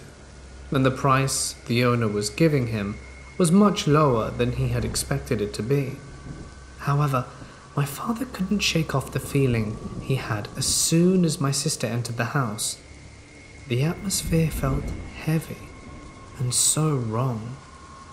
Add to the fact that Gazelle had seemed reluctant to enter the house and was no longer looking around, but constantly turned to look over her shoulder. As the tour of the house progressed, my father saw that Giselle's unease had melted into complete and utter terror, her face extremely pale, that he thought at one point she was going to faint, and she practically had his arm in a death grip. Giselle, however, refused to say a word when he asked what was wrong, just shaking her head and practically gluing herself to his side as she trembled. My father knew just by the terrified look on Giselle's face that buying that house would be a mistake. Once the tour was over, my father informed the owner that they wouldn't be buying the house, as tempting as the low price was, but thanked him for his time. When my father and Giselle were in the car, he noticed how her eyes were fixed on one of the windows on the second floor, and because he knew that she could see something he couldn't, he asked her what was wrong. My sister tore her dark eyes away from whatever she had been looking at, before turning to him still terrified. "Dad?" Her normally high-pitched voice was barely a whisper. "There was a woman in black following us around while we were going through the house. She was floating, and she had a black veil over her head, but I could see her face. It was white, so white, and her eyes, they were pure black, but at the same time, blazing with hatred. And she had a snarl on her face and followed us at a distance, but stopped at the foyer after you and I stepped out the door. She was watching us from one of the windows on the second floor just now. She was just filled with hate." My father had started driving as Giselle spoke, and he felt a chill run down his spine once she finished. They didn't bother looking at any other houses that day, despite my father having listed 4 more to look at, because he told me that what Giselle had told him rattled him more than he wanted to admit, and he felt quite drained. I don't even want to think about what would have happened if they'd have bought that house. The next story was told to me by my parents and takes place in a building that my parents and I were residing in shortly after I was born. It seems the building was quite haunted, and they had only learnt about it after moving in. All the people residing there had their own stories to tell. It was just before lunch on the day my parents brought me back from the hospital, and I was asleep in my mother's arms. Just as soon as my parents stepped in their flat and were about to insert the key into the lock, they were startled when something collided with the door, barely missing my father's head. The noise jolted me from my sleep and I began to wail. They whipped their head towards the winding staircase that led to the upper floors, and my father ran to the foot of the stairs to see who had thrown the dirt, but there was no one about, and they would have heard someone running on the tiled floor, or any of the doors slamming, but it was completely silent since it was a weekday and the neighbors were at work. After ushering my mother inside, my father took a look at what had nearly struck him, and saw it was a ball of dirt, compacted perfectly into shapes, as if someone had taken the time to form it and harden it with their hand before hurling it in his direction. My father took a gardening trowel and scooped it up, before showing it to my mother, who was trying to comfort me since I was still crying up a storm. When the neighbors arrived from work several hours later, they saw my father standing at the foot of the stairs looking up. They asked what was wrong, and he proceeded to tell them the events of the day and showed them the ball of dirt that had caused the fuss. Little things would happen as the months went by. Some that were harmless, others not so. Sometimes when my father was at work, and my mother was carrying me as she moved about the house, she noticed how I kept shifting in her arms and laughing, as if there was someone playing peekaboo with me, even though she knew that we were the only ones there. Other times she would hear me squealing with delight in my crib when she had her back to me, and when she turned around, I would be reaching into the air as if trying to grab something.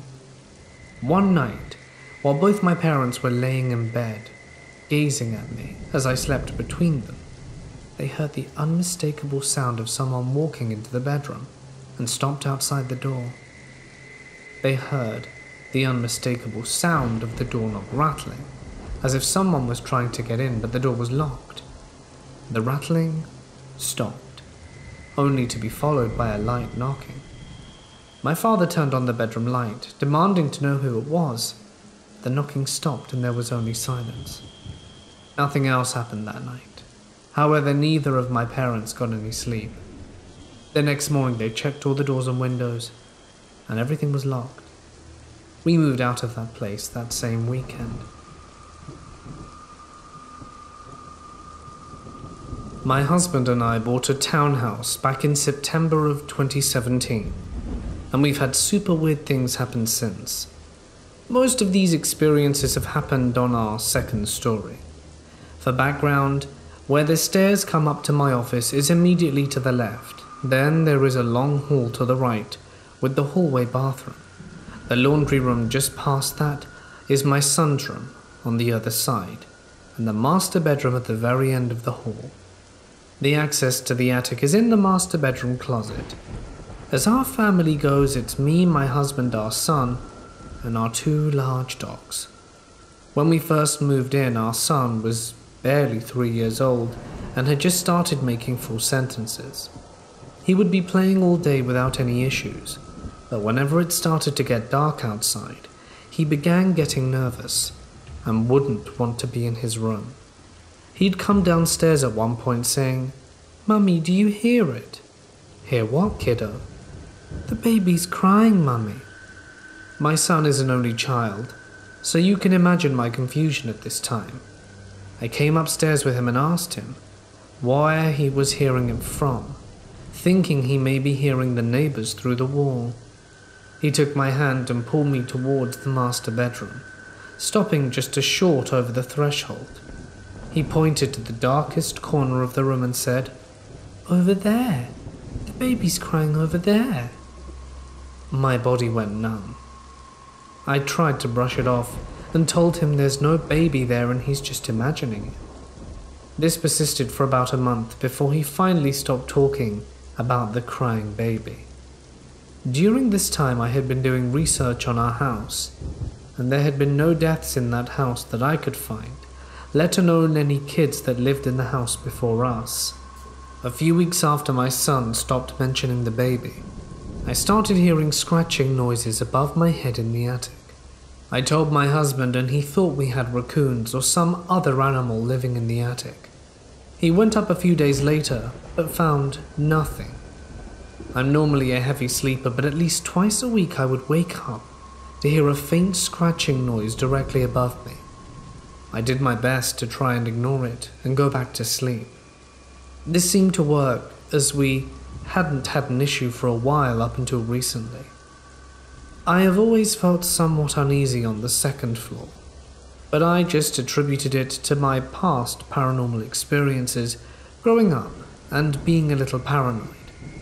Now, I'm thinking my senses were on point.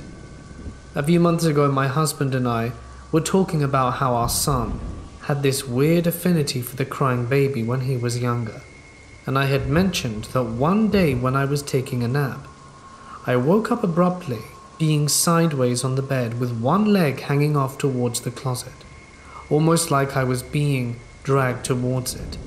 However, I don't remember being pulled at all.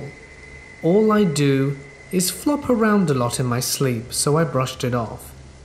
After I told my husband about this, he frowned a little bit and said he had a weird experience too recently. Apparently, he woke up one morning around 2:30 a.m. and saw a figure standing by his side of the bed. He said it was all black, and he couldn't really make out a face or any distinct features. He went to kick the figure, thinking maybe someone had broken into the house, and his foot went right through it. This freaked him out a little bit, but he's a firm believer that if you don't acknowledge paranormal things, they can't do anything. So of course he rolls over and goes to sleep, and doesn't even think to mention it to me until I told him about my own experience.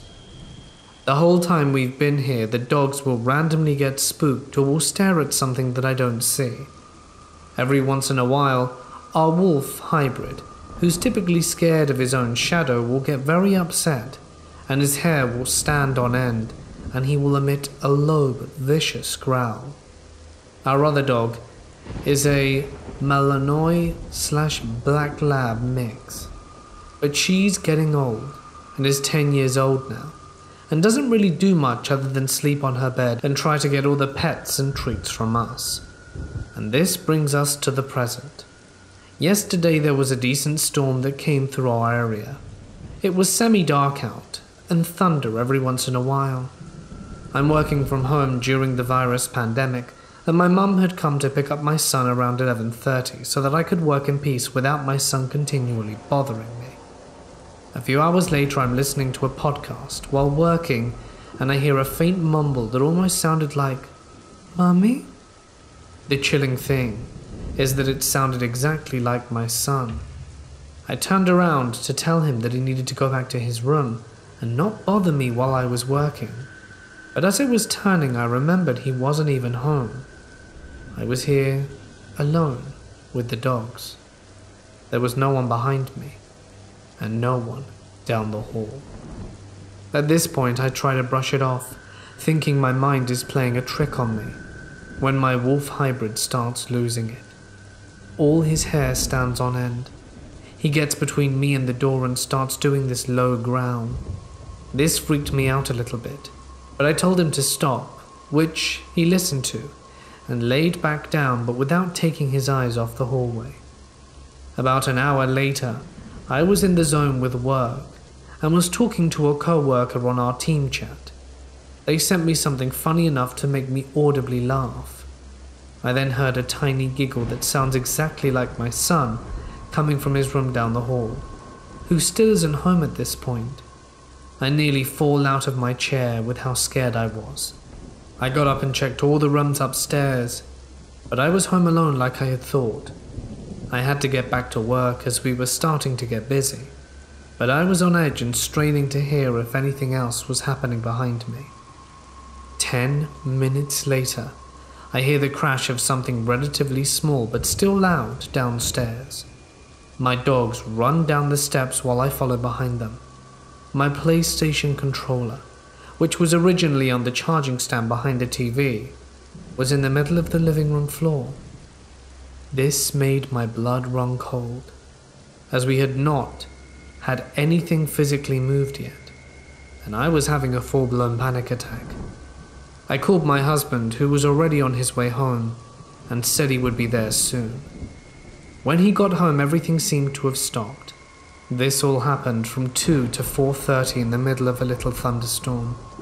I've looked into it, and from what I can gather, when something can mimic voices, it's typically evil or demonic. Should I be worried? What do I do in this situation? I don't want to scare my son, and we can't move, but I'm extremely paranoid and scared to be home alone right now.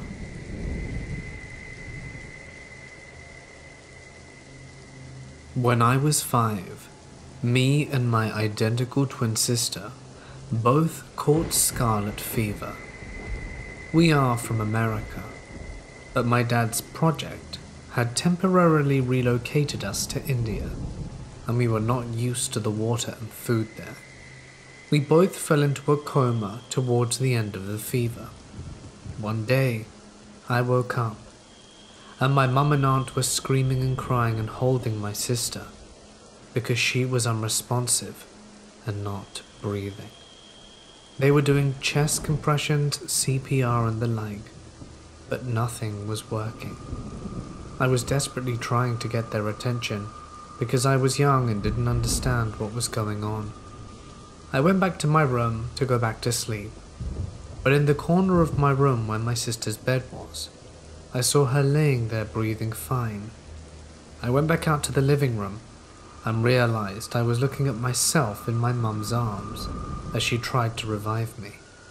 Eventually I saw my eyes flicker open, and then everything went dark. I woke up a few weeks later in the hospital next to my sister and my mum, who ended up catching it because of us. My mum told me I had almost passed, and they were trying to wake me up, but I was unresponsive, so the ambulance took all 3 of us into the ICU. To this day, I'm still unsure how I witnessed my almost death.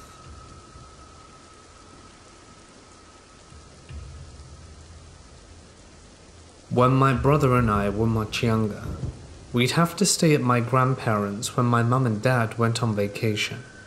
This happened a lot, as my dad's company would allow my mum to go with him on business trips. There was only ever one guest bedroom in my grandparents' room, so my brother and I had to share a double bed. My brother always fought with me about who had to sleep near the edge of the bed, as the other side was against a wall. I always lost and would settle in for a sleepless night. The only way I can describe it is every night, an hour after I got to bed, someone would sit down next to me. It never made me feel threatened, but it was always creepy to be hummed songs and have my hair moved. One night I had enough of it and had to get out of the room. As I walked out into the living room, I saw my grandfather sitting in his favorite chair. He looked up at me and asked if Ben and June had awoken me. I quickly asked who Ben was and what he was talking about. His story quickly unfolded. During his first marriage, he had a son who would have been 23 and engaged.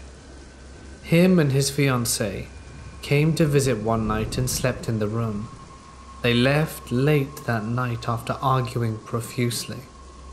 My grandfather overheard that June was pregnant and didn't want to scare Ben. On the way home, they were hit by a drunk driver and both passed away. I went back to sleep, leaving my grandfather muttering for a good hour or more out in the living room.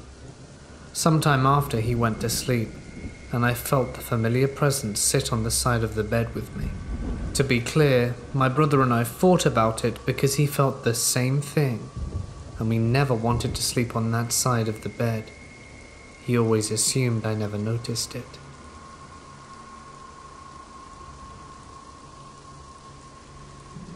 My mother and her cousins often played together as children, although as a rule none of them was supposed to be out after dark.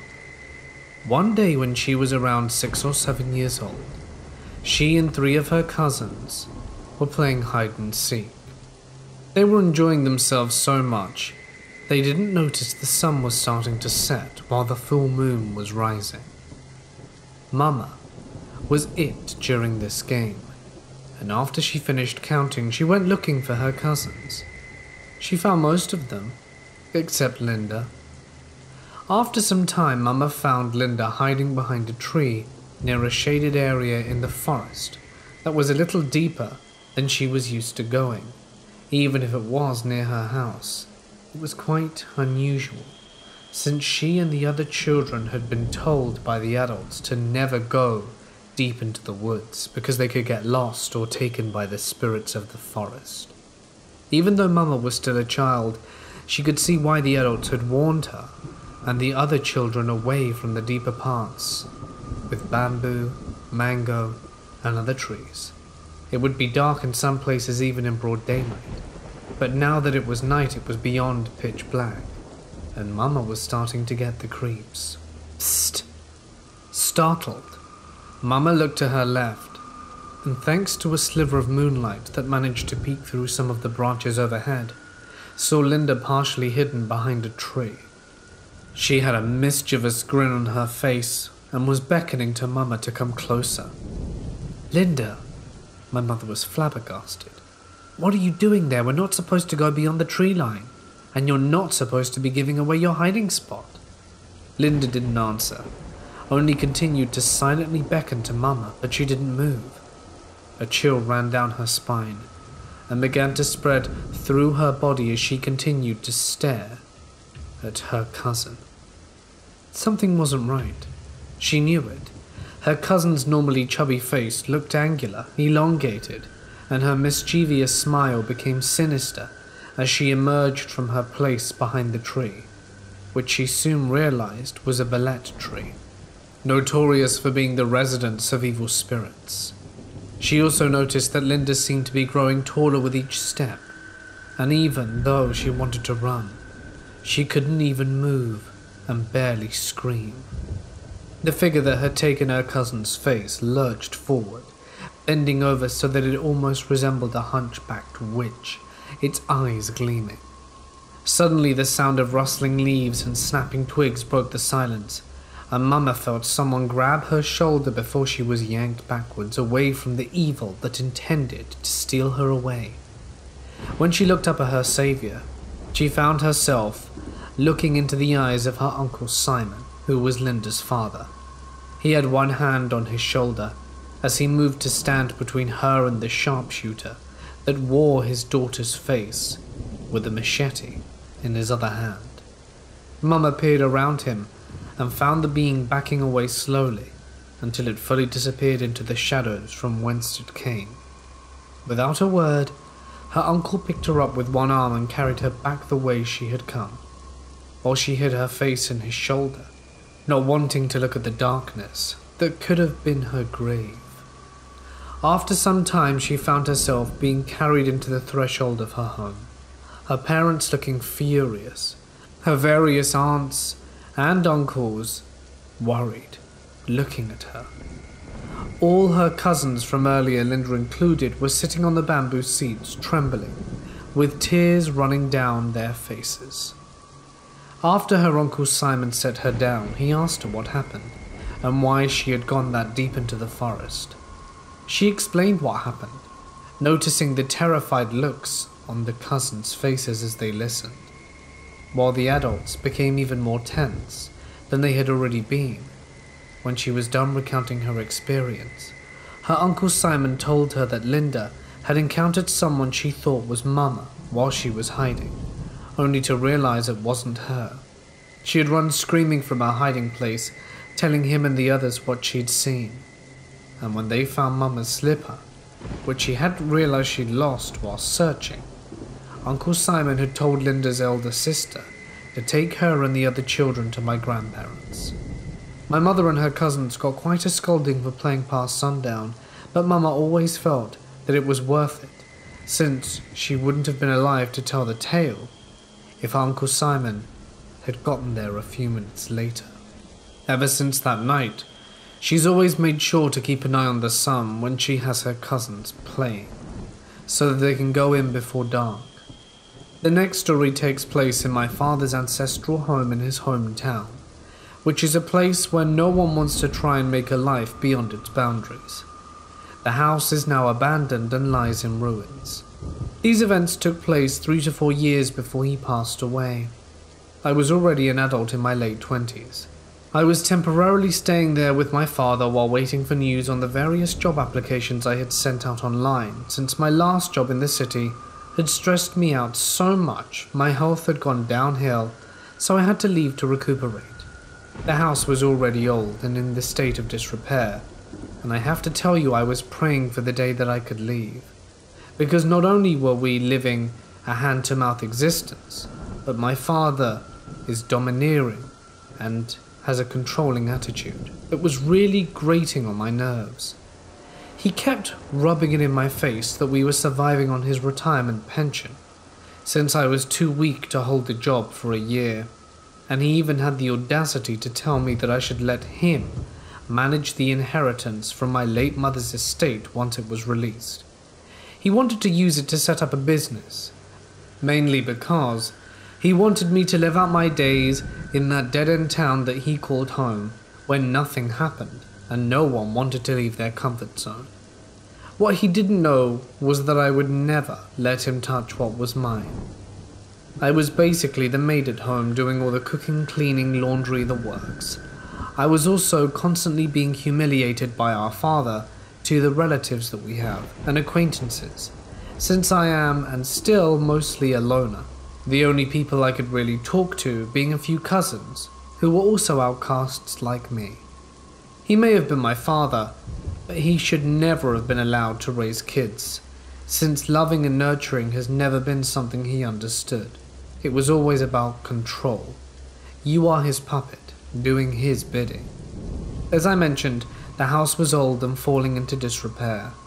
At the time of this story that I'm about to tell you, it was no secret that the house was haunted, even when my grandparents and other cousins resided there during my high school days.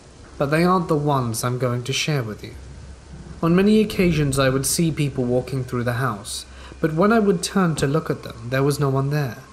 The passing visitors weren't just limited to human beings. Many times I even saw the animals. I had one come close to me, visit after their precious lives had been cruelly cut short, all in the name of finger foods that should have been eaten to go with the booze. It was almost as if my four-legged friends were coming to see me one last time before going to their eternal reward. And when I told my cousins, whom I was close to, about them, they said it was because those creatures remembered the kindness I had showed to them and knew that I loved them. There was one apparition in particular that seemed to follow me around all the time, that of a little boy, about 3 years old. When I would be cleaning the yard, I'd see him from the corner of my eye sitting on a bench, or standing a few feet away watching me. However, he would be gone once I turned my head to look at him. Whenever I was in the kitchen preparing a meal, he would be peering at me from around the kitchen door. He was mostly a blurry figure, like what you see on the old TV screens when the signal's bad, and I could never see his face but knew he was there. Once around dusk, my father was out talking to his friends and I was upstairs folding the clothes that I had gotten off the clothesline since they were dry, when from the corner of my eye I saw that child, and he began to inch closer to me, as if curious as to what I was doing. I didn't feel threatened by him, and spoke to him gently, hoping that I could give him comfort in some way. The next day, I went to my cousin Leela's house. She and her siblings, along with their mother, Susan, are fellow outcasts like me but for different reasons. Technically, they're paying for a sin that was committed by their matriarch.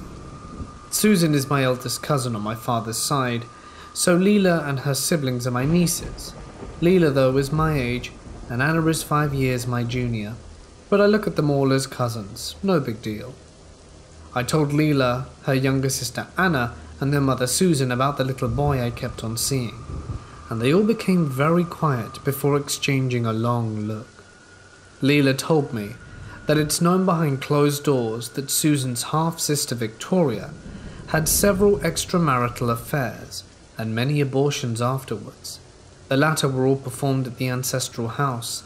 They said that the little boy might be one of the children who paid for their mother's sins with their lives, and he clearly took a liking to me, because even though I'm not a mother, I'd never hurt a child. That little boy was my constant companion when I wasn't visiting Leela up until June 2014, when I started a new job in a city almost 12 hours away from where my father lived. Leela and Anna were also able to start a new chapter of their lives in a city 13 hours away from that pit we were stuck to, 2 months after I left. We still keep in touch and remain close as ever, because in my eyes, they, along with the maternal uncle I have a soft spot, and my sister and her 3 children, are the only family I have left now. My father passed February 2016, and when I went to attend the funeral service and tie up the loose ends he had left, I saw the house had continued to deteriorate after I was gone, and I was glad. I had always felt like the life and whatever courage I had to try to hold on to after my mother died when I was 12 was being drained from me the entire time I'd stayed there. The house is now in ruins, completely abandoned, and the trees and plants that thrived when I was there have since withered.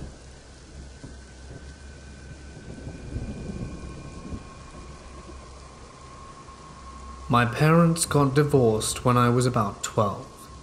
Some minor things happened in the first few places we lived in. We moved into this apartment complex when I was about 14. The manager ever so kindly let us know that the previous tenant passed away. Well, isn't that just lovely? So in that apartment a lot of weird stuff happened. Once a big glass Pyrex measuring cup fell off the counter and shattered on the floor. I had made sure I put it down no less than 5 inches away from the edge. My cat had been sleeping on the couch the entire time. My cat used to mess up the lower cabinet doors, making them open a bit then close with a bang. One night I woke up because the cabinet doors were banging around.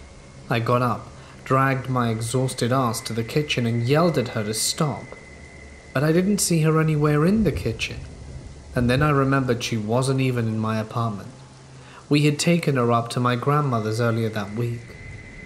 When I was 16, I was sitting in the living room with my then boyfriend, being silly and taking pictures with a digital camera. Every picture we had taken that afternoon were all weird.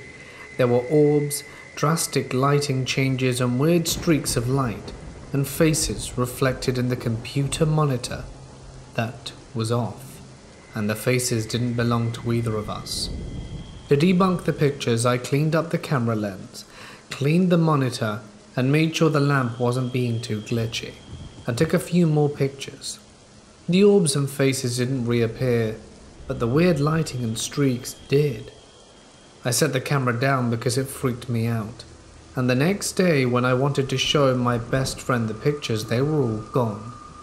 All but one, of me and my boyfriend sitting next to each other.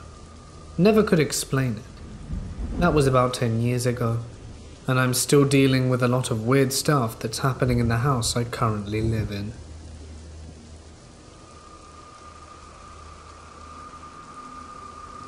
I've never seen shadow people from my peripheral vision. They're always a few feet away from me, but right in front of my field of vision. I've only ever seen them at night, when my room is quite dark. Generally something rouses me in my sleep. I'll open my eyes, and there it is. A dark, humanoid figure, which I always initially assume is a family member out of bed, and trying to awake me for some reason. I'll then ask them what they're doing, or why they awoke me. But when they say nothing and remain still, I'll grow annoyed, and continue repeating my questions until they just gradually dissolve before my very eyes.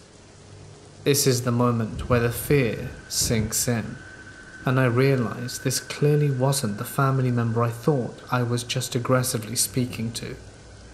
My point here is that these dark humanoid figures are already present, so I don't see how they materialized in the first place.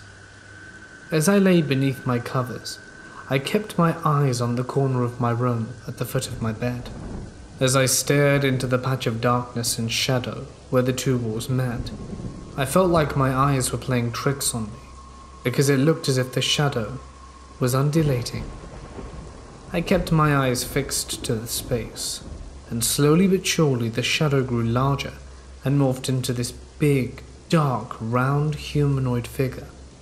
I say rounded because it was kind of like a featureless, heavy-set Santa body, made out of super dark shadow. I'd never seen anything like this before. He was wearing a hat. He had a kind of large sombrero, and just stood there motionless once manifested, and seemed to be made completely from shadow, as though the thing just pulls in and sucks in a patch of deep shadow from a space in the room, and uses that to form his space. It was a really trippy experience, and I was a kid and quite scared and remained stock still, staring in shock for at least 20 seconds, trying to gain the courage to scream out to my parents in the next room. I still remember counting to 3 in my head before I finally had the guts to scream, "Mom!" I closed my eyes while screaming, so this time I wasn't able to watch the thing depart or dissolve. My parents took mere seconds to enter my room, and once they were there, my eyes opened, and I looked straight back into the corner and the thing was gone. I never saw one like that again. The others are always quite skinny. One thing for sure though, each time I've had an encounter with a shadow person, even though I've now had quite a few, I'm always equally and unsuspecting at the time before, and I always feel the same initial frustration while not receiving a response. right up until that cold fear takes over upon their eerie and unexplainable departure.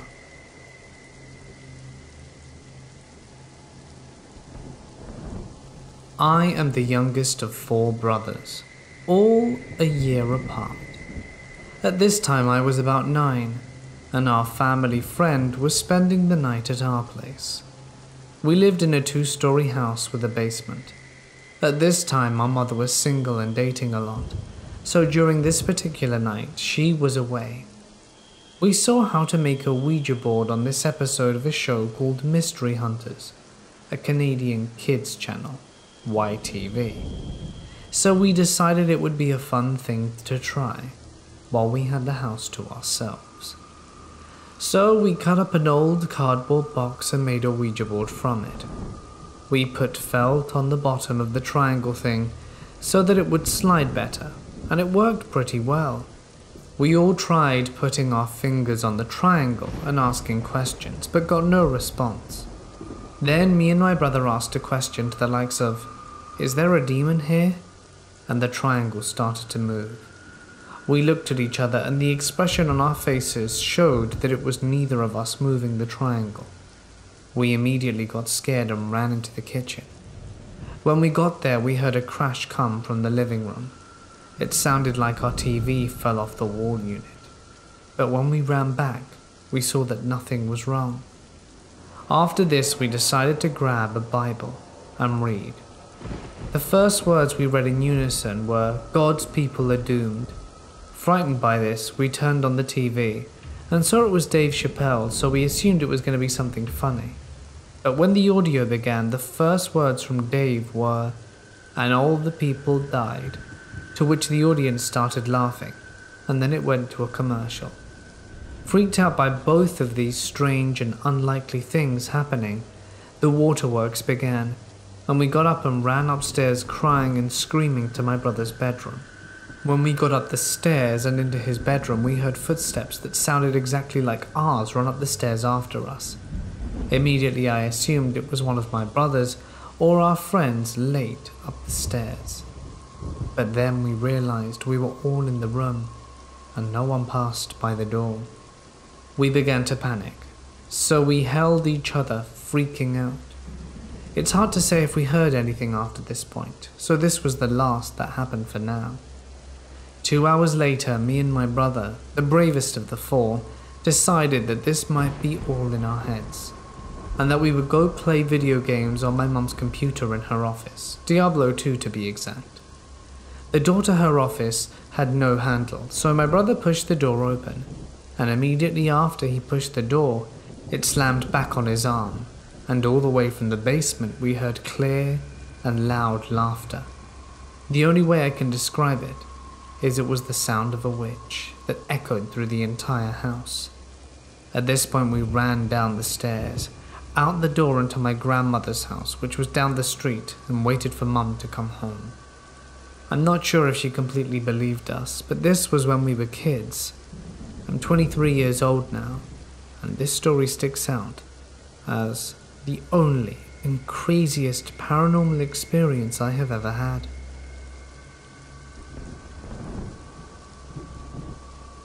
When I was about 12, I lived in a house on the outskirts of Havre, Montana. It was just me and my parents, a small 2-story house with a little attic. Both me and my parents stayed on the 2nd floor, their bedroom right next to mine, and there was a closet and bathroom up there too. There was a 2nd bedroom on the bottom floor that we used as a storage room. All my life I have been more susceptible to seeing and sensing things, so the first day that we were at the house, I kept getting this strange feeling throughout, and this would persist the entire time we lived there. While we still had all our stuff piled around the house, we would notice that sometimes things wouldn't be where we had last left them. We would also hear noises downstairs like knocks and bumps and other things. The kind of stuff that's normal in a house. But after about a month of living there, things like doors would open and shut, and footsteps would be heard throughout the house.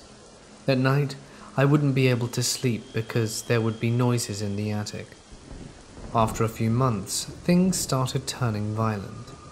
Things would fly off the counter, and doors would slam shut, and the footsteps turned into stomping. My dad got shoved down the stairs one time. There was one night that I will never forget.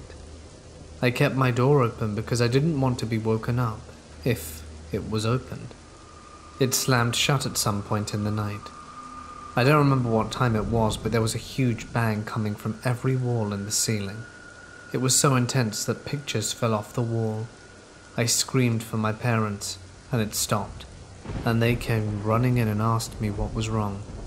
I asked if they'd heard the banging, and they all said they hadn't. I was so scared and confused. I slept with my parents for a while after that. Things kept happening. A glass was thrown at my mum, and I got locked in a storage room. After a while, my parents figured something was very wrong with the house, so they sold it and we moved to where I'm living now. I still think about that house, and the things that went on there, and I'm glad that I'm never going back.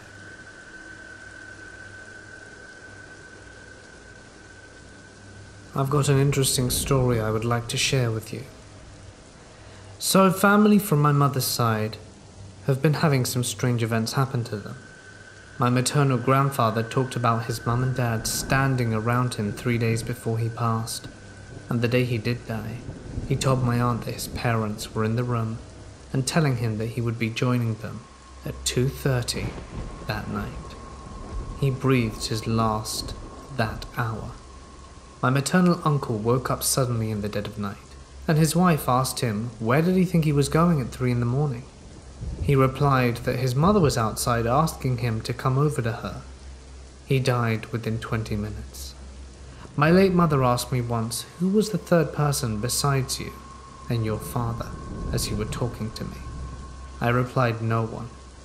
Later she said her parents were there saying that she would be with them shortly, and that they would have to come and take her. Sometime later, she named a few more folks standing around her, and passed away shortly after.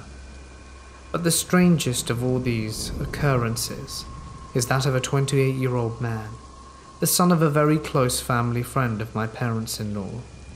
It baffles me to this day. He was visiting his parents on leave from Moscow, where he was stationed as part of a MNC staff. His younger sister was getting married and the house was packed with guests. He woke up at 12:30 at night, was a bit panicky. His Russian wife called in his elder brother, who found his youngest brother crying in a state of panic. The younger man asked for his mother, and once she arrived, asked for her to stay with him, since they would arrive at 4 in the morning to take him. The guy was clean, had always been drug-free. His elder brother suggested they visit a hospital and let them run whatever tests they need to. Maybe he was suffering from something, and perhaps it was just a nightmare. He agreed and insisted that his mother came along. They brought him to a nearby facility. The ER docs and nurses were skeptical, but they ran the tests anyway. Alcohol, drugs, EKG, and a few others, all normal. They told him that he was as fit as a fiddle and could proceed home. However, the young man was still panicky, and at the insistence of the family, the hospital agreed to detain him until morning. A few minutes before 4 a.m. he said, "They have arrived. They are tall, many of them in white robes. Their faces are covered and they are angels. They are all surrounding my bed and the room is full of them." At precisely 4 a.m. he went limp, ceased breathing, and was declared dead.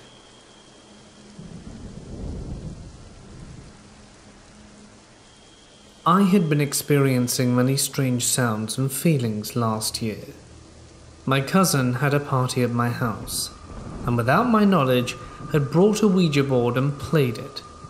Keep in mind that my room is in the basement, and every sound in the house can be heard from there. Most of the time I can tell exactly what it is. It was just me, my mum and sister, and 2 dogs in the house. I'd been hearing loud footsteps all around the house, mostly when it was just me home, and they were heavy, like a man's footsteps.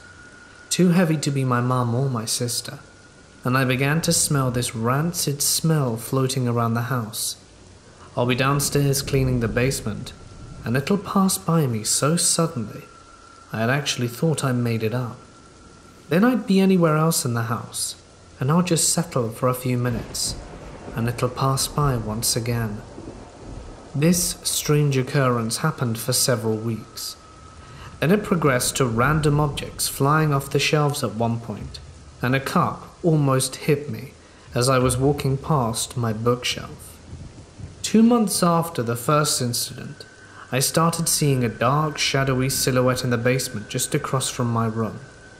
Now, I'm not one that scares easily, but after so many weeks of these incidents, I had increasingly become more and more paranoid, and so seeing it for the first time, I was so scared. I couldn't shut my door fast enough. It was like that every night, seeing it in the same spot. Soon enough, I began to see it all around my house, down the hallway, in the dining room, and despite being afraid, I tried to ignore it, because if I didn't feed into what it wanted, it couldn't hurt me, or so I thought. About 2 to 3 weeks after seeing it for the first time, I had woken up with a scabbing and scratching sensation down my back, slight bruising as well. That was the only case of there ever being anything physical. Sometime after that, I had a dream involving the entity. In the dream, I was standing on the dock, watching the water, when I noticed a child standing at the end of it. The little boy fell in, and I had run to him, jumping in the water after him. But all I saw was the child being dragged under. Only its eyes were dark and hollow. It was like big pools of dark ink. Then as I'm trying to grab for him, I had this feeling of dread. Then I'm grabbed and faced with the same entity. Only this time I can actually see its face, pale and white, with the same black eyes like empty sockets, its face stuck in this silent scream. As I woke up, I had sleep paralysis, and started going through some of the steps I have to do to get out of it. After that, the incident slowly died away, until finally I had a friend of mine cleanse the house and do a blessing. Ever since then, I haven't had any more occurrences. I'm just not sure how to make sense of all of this. My sister, age 12, recently came to me and described feeling uncomfortable in certain areas of the house, and said she'd been seeing the same dark silhouette of the same woman that I used to see. She also has been having nightmares of this entity watching her sleep and following her around. I still have not had any more experiences. I was wondering what anyone thought about why she's suddenly being affected after so long.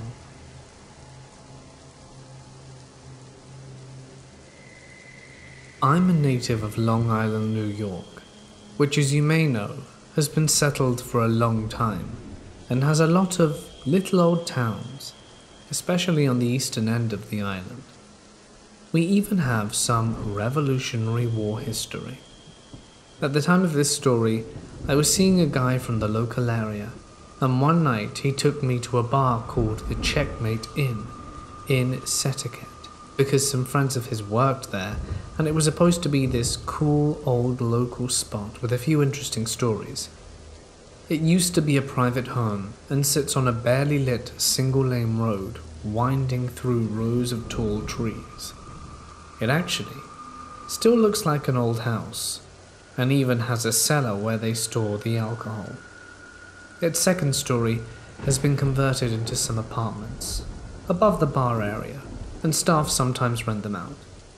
Across the street from the Checkmate is the Thompson House, an old wooden structure built in 1709, belonging to a doctor during the Revolutionary War, and is now a museum of colonial medicine. We got there before the big rush of customers showed up, and we were able to talk with one of his buddies who tended the bar that evening. Somehow the subject of ghost stories came up. My date's buddy told me that he'd rented one of the upstairs apartments and had some weird experiences up there. There had been a few nights when he'd awoken at 3 a.m. to see a shadow standing on the opposite side of the bedroom, or being alone in the apartment at night and hearing footsteps passing through the other rooms, having glass beer bottles suddenly slide off the kitchen table and crash to the floor, or witnessing his bedroom curtains waving wildly as if blown by a strong wind, only to find that the windows were closed and locked. One night he woke up in the darkness to see an old man leaning over his bed, looking furiously angry. Thinking someone had broken in, he yelled at the man and sat up. But in that moment, the man vanished. His brother had worked at the bar and rented one of the apartments before him as well, and reportedly saw not only the shadowy figure of an old man, but also what appeared to be a young woman in a pale dress in his bedroom at night. He never got a good look at her face though. Apparently the brother's girlfriend had stayed there with him overnight a few times, and had seen the woman as well. The bartender had worked at the Checkmate for about a year at that time, and while he no longer rented the apartment there, he continued to have strange things happen to him while on the job. The most active part of the building was the old cellar. He said it's very dark and cool down there, and several times he'd gone down to grab another keg of beer or bottles of liquor, and had bottles flung at him when he was the only one down there. He'd also been pushed on the stairs while carrying bottles once. His co-workers also told stories of having an uneasy feeling in the cellar, and having kegs rolled across the room suddenly, or having bottles thrown at them. When they went to confront whoever was on shift with them at the time, they were always in another part of the building and denied playing jokes. He wasn't sure about the history of the house or whether anyone had passed away there, though. The home is from the mid-1800s, so I'm not sure if it had many owners through the years. Well, I love ghost stories, and so did my date. We didn't find them so much scary as thought-provoking and entertaining. We enjoyed the rest of our night and went to leave at about 2:30 in the morning. Most of the patrons had left at that point, with just 2 or 3 stragglers hanging out on the back deck. We each had driven ourselves to the bar, and I had parked on the side of the road in front of the old Thompson house. We stood in front of the house talking for several minutes, and then shared a long kiss. Suddenly both of us were startled by a very loud thump right next to us. We pulled apart and I started looking around for what could have made the noise. A few feet away, rolling towards the road, was a huge rock, almost the size of a cantaloupe. I was trying to be brave and picked it up. It must have weighed 5 or 6 pounds. I was pissed, thinking one of his friends at the bar had thrown it at us as an incredibly mean and unfunny joke. No one was around, and as we had been standing around for a while, we would have seen anybody crossing the road. The Checkmate is set about 100 yards from the road, and then off to the side is the patio. If someone had thrown it from across the street, they'd have to have been a shot-put champ to hurl a 6-pound rock almost 200 yards. And even then, why was the rock bouncing quickly towards the road? None of the few remaining bar patrons had moved from their seats, and no one was up or moving around on the other side of the road.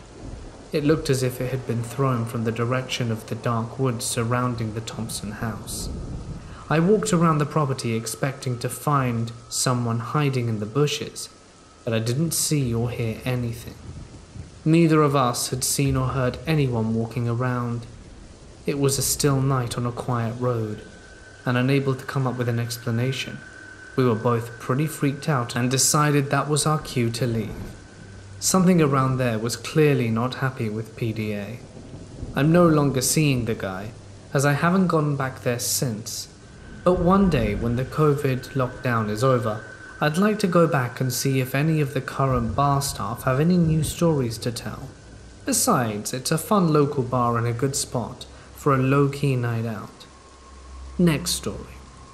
I now live in Northern Virginia, and as it so happens, the Gettysburg battlefield is only about an hour-and-a-half drive away from where I currently reside. If you've ever heard the stories, the battlegrounds, and the surrounding neighborhoods are supposed to be extremely haunted. They have some fantastic ghost tours there, and the town and battlefields have their own sort of aura about them. Even without hearing the stories, I went on a ghost tour one night with a friend of mine. At one point in the tour, we arrived at a creek on the edge of town. The story as told by our guide was that on the second day of the battle, a group of wounded Union soldiers had taken refuge in the creek bed, which was dry in the middle of summer. Many of them were badly injured and unable to move. Unfortunately, the summer storm came through and it began to rain heavily, flooding the creek bedding and drowning all of the wounded men. Not one of them survived, according to the tale. Well, it was nighttime when I stood there, and pitch black. I hung back as the tour group moved on to their next stop and looked around. There's a lot of long grasses and cattails growing along the creek now, and I decided just for the fun of it to take some pictures of them in the dark. I had flash on, and of course I made sure that there was no one in front of me or around me at the time. I really didn't expect anything, but figured why not. The next day, as I got home, I was looking through my tour photos, and in one of the pictures I had taken of the creek, you can see the reeds and cattails very clearly, lit up by the flash, floating above them, and the upper hand corner of the picture, dim but still very visible, was a face. It was the side view of a man's face, and you could easily make out a blue cap from the front of a blue-collared coat and yellow buttons. The forehead, eyes, nose, and parts of the chin, as well as what would appear to be dark hair under the cap, were very distinct.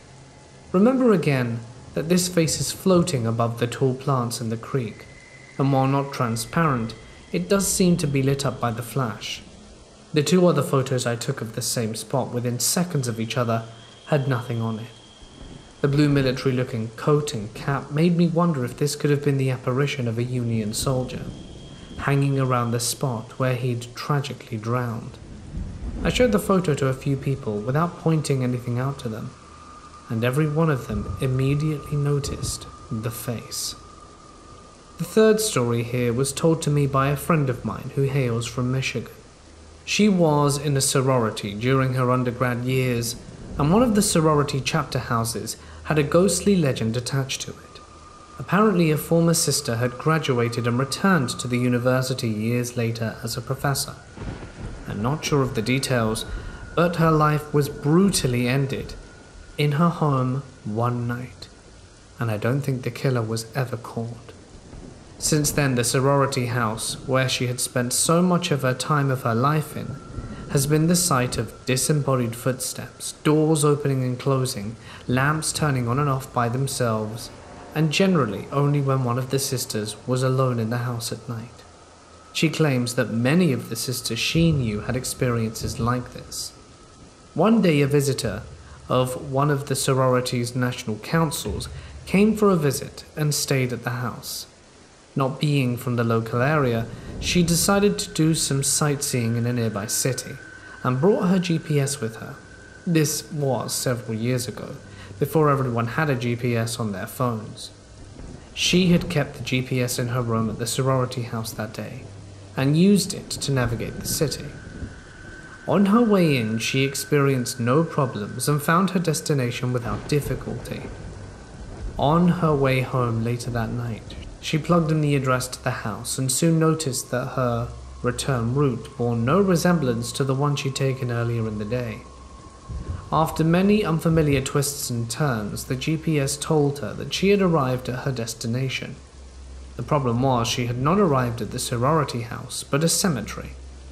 After messing around with the device and re-entering the address, she finally found her way back to the sorority house and explained to one of the hosts what had transpired.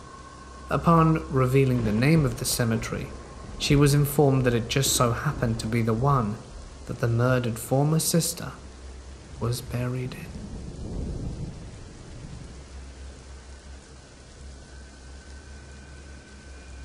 I would like to share a story. In Croxley near Watford, Hertfordshire in the UK, there's a moorland with a river running along it. Halfway down the moor walking west, the river juts to the right, northwest, and the bank rises up a meter or so. On a hot, bright summer day, I was walking along towards the raised bank of the river. As I got to the peak, I looked into the river, and there was a man in there. He was big, 6'4" if anything, long-bearded and quite fat, in the water up to his waist and apparently naked. He looked at me with shock on his face, as if I had startled him, or he hadn't expected to be caught having a dip. So as to not embarrass him, and because I was unconcerned, I waved a hand casually and kept walking along the bank. I intended to look away, and kept looking away, allowing him to salvage his modesty. But the river turns up the bank, and so I had to turn, no more than 3 paces on, and it was clear from peripherals that he had gone. I was standing on a high bank, slightly elevated over the surrounding land. I can see both ways along the river for over 100 meters, and he's just vanished. There was nowhere he could have gone. He wasn't underwater either. It's barely waist deep, and slowly moving and clear. He never even left a ripple in the water. It took me several minutes to accept he hadn't been real, despite seeing him for no more than 3 meters away, in bright sunlight. I didn't realize he was a ghost until he vanished, and that made him the oddest ghost I'd ever seen.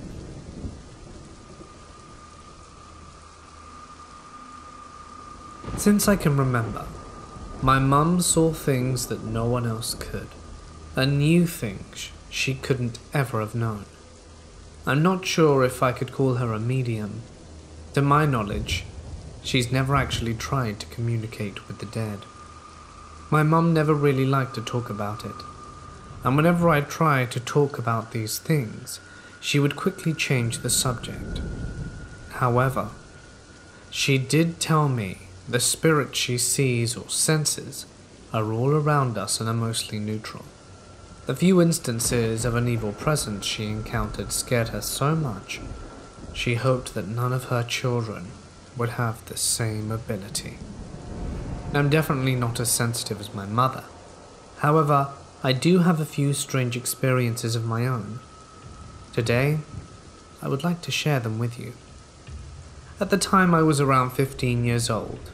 I live in Poland with my parents and 2 younger siblings in an apartment on the 4th floor.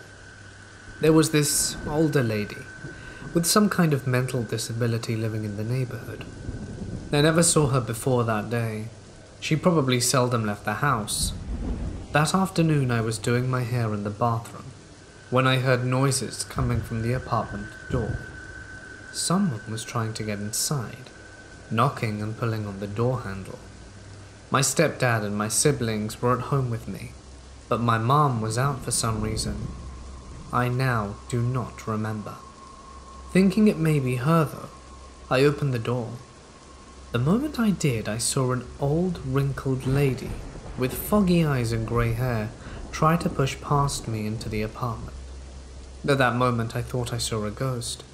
I stopped her by blocking the way with my body and asked how I could help her. She was visibly shaken, and her adult diaper was pulled down around her ankles. She began crying and yelling that her son is trying to kill her because she didn't want to give him money for alcohol. She said he grabbed her by the neck and attempted to strangle her. I looked over her shoulder, but I did not see anyone chasing her. As this was a bizarre situation, I really didn't know what to do, so I called out to my stepdad. He walked the old lady back home and told me later she's bipolar or something akin, and that she was probably just confused. I'm not sure what to do about it, as her son was indeed an alcoholic and the situation did not seem too implausible. My mum later told me the lady would sometimes come to our apartment thinking it was her place, as she lived in the neighbouring apartment block also on the 4th floor, but I never saw her again. Fast forward 2 years or so, I'm taking a shower, and suddenly I get this very weird sensation. I remember randomly the foggy-eyed old lady, and I knew that she had passed. As I got out the shower, the strange feeling lingered, and then all the toiletries and cosmetics began falling off the shelves. What was really weird is that some just fell straight down to the ground and some flew in different directions. If someone asked me before this incident what I would do if I saw things moving on their own, I probably would have said I would have noped out of there in a second and never come back. But I was not scared. I started calmly picking up everything and putting it back in place. And as I exited the bathroom, my mum entered the apartment with bags full of groceries. "Mum," I said, following her into the kitchen, "you'll probably think there's something wrong with me, but do you remember the old lady with glaucoma who came over here once yelling that her son was trying to kill her?" "Yeah, I do," she responded while unpacking the bags. "I think she just died," I said. My mum then turned towards me. "I don't think there's anything wrong with you." She paused for a moment, then continued, "There was a fire in the neighborhood as I was coming back from the supermarket. The firefighters were taking out the lady's body from the apartment. She probably fell asleep smoking or something and started the fire. Her son wasn't home." I looked at her with my mouth open without saying a word. Her eyes turned from my face to something behind me and back to me, and then she calmly added, "Don't be scared. She's here."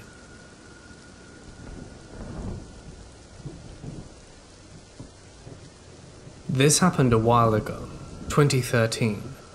I used to be able to astral project through meditation. I never really had any control of where I traveled. I would just automatically end up where I did. I would always end up in a barren forest in the dead of winter, everything covered in almost a foot of snow. I only traveled there 2 times without any incidents. I would just wander around a while before coming back to my body.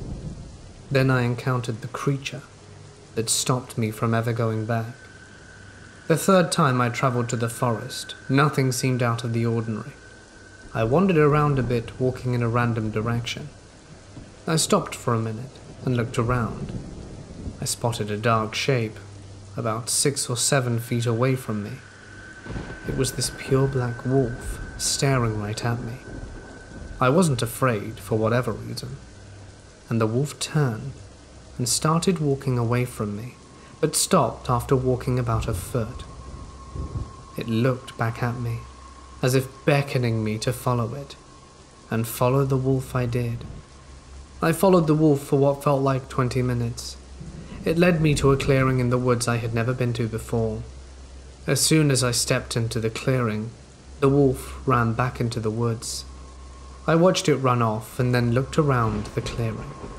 The atmosphere, which had felt completely normal up until this point, shifted once I saw what was standing on the other end of the clearing. It was like a pressure pushing me down. The air itself felt heavy. What was standing on the other end of the clearing was a tall humanoid creature. Its skin appeared black, pitch black. It had cloven hooves for feet, but no fur on its body. Its body was incredibly thin, to the point of being able to see its ribs. Its arms were abnormally long. Its hands ended in long talons. It had these crooked, jutting horns. I couldn't for some reason make out any facial features except for its eyes. They were bright, glowing red. I was terrified and stood there for what felt like a minute or so. This creature and I were just staring at each other before I snapped back to my body. After I returned to my body, I felt like I was out of breath and couldn't stop trembling for a good while. I was understandably pretty shaken up. I tried for some research, but Google wasn't yielding the answers I was looking for. I spoke with a few acquaintances who supposedly had more experience and knowledge in these matters than I did, and got some advice, which, looking back now on the events that happened, was not very good advice. A few weeks after my initial encounter, I decided to return to the forest. Before going back, I formed a salt circle around myself as I was advised, as a protective measure. I entered my meditative state and found myself back in the forest, more specifically, but in the clearing, where I had the first encounter with the creature. Immediately I felt the pressure and heaviness in the air. Only this time it was worse. My back was turned away from the clearing, facing the trees. I could feel the presence of the creature right behind me. Remembering the advice that was given to me, I summoned as much resolve and courage as I could, and made what I know now was a huge mistake. I spoke to it, trying to keep my voice as steady and commanding as I could. Despite being terrified, I said, "You have no power over me." Silence stretched for what was probably only a few minutes, as I waited for something to happen, or a response of some kind. What I didn't expect to happen was that the creature reached out and touched me. Have you ever been burned badly? I once burnt part of my hand with an iron once, and that was the closest thing I can compare the sensation to. The creature grabbed my neck, its talon hand encompassing the whole of my neck. It hurt so much I couldn't even find it within myself to scream. The next thing I knew, I was back in my body, still feeling a slight burn in my neck, but only a phantom of what I felt before. There were no marks left behind, just the memory of the feeling.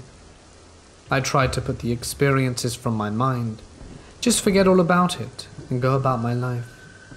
After all, I had a part-time job and community college classes to worry about. Everything seemed normal, until about a week later. Going about by day, I would catch small glimpses of the creature for mere split seconds. I was of course alarmed, and my distress only became worse when I came to a horrifying realization. Each time I caught a glimpse, the creature would be ever so slightly closer. I tried to once again find answers to what happened through internet searches, but found nothing that appeared helpful, nor could tell me what I was dealing with. After a few days of dealing with this, things got even worse, as they usually do. I began to hear whispers as if they were coming from inside my head. I couldn't ever make out what they were saying, but it unnerved me greatly. As the creature grew slowly closer, the whispers grew louder. In desperation for help, I turned to my mother. My mother is a religious woman, and after I explained everything that had happened and was happening, she was extremely concerned. She immediately called the pastor of her church, who came to the house, with the church's youth pastor as well. They prayed over me, spoke to me about spiritual warfare, because they assumed what I was dealing with was a demonic being. After the visit from the pastor, I did stop seeing the creature, but the whispers grew in volume and took a very aggressive tone. It began to wear on me and my sanity. My partner at the time claimed to know what the creature was and how to stop its influence in my life. I'm desperate to try anything to rid myself of this being, so I went along with what he said. I won't provide details about the ritual we performed as it was dangerous, and I don't want anyone attempting such a thing. But it evidently worked. It's been about 7 years since all of this happened, and I haven't seen, dreamt, nor felt the creature's presence or influence in my life since. Moral of the story: please be careful when you astral project.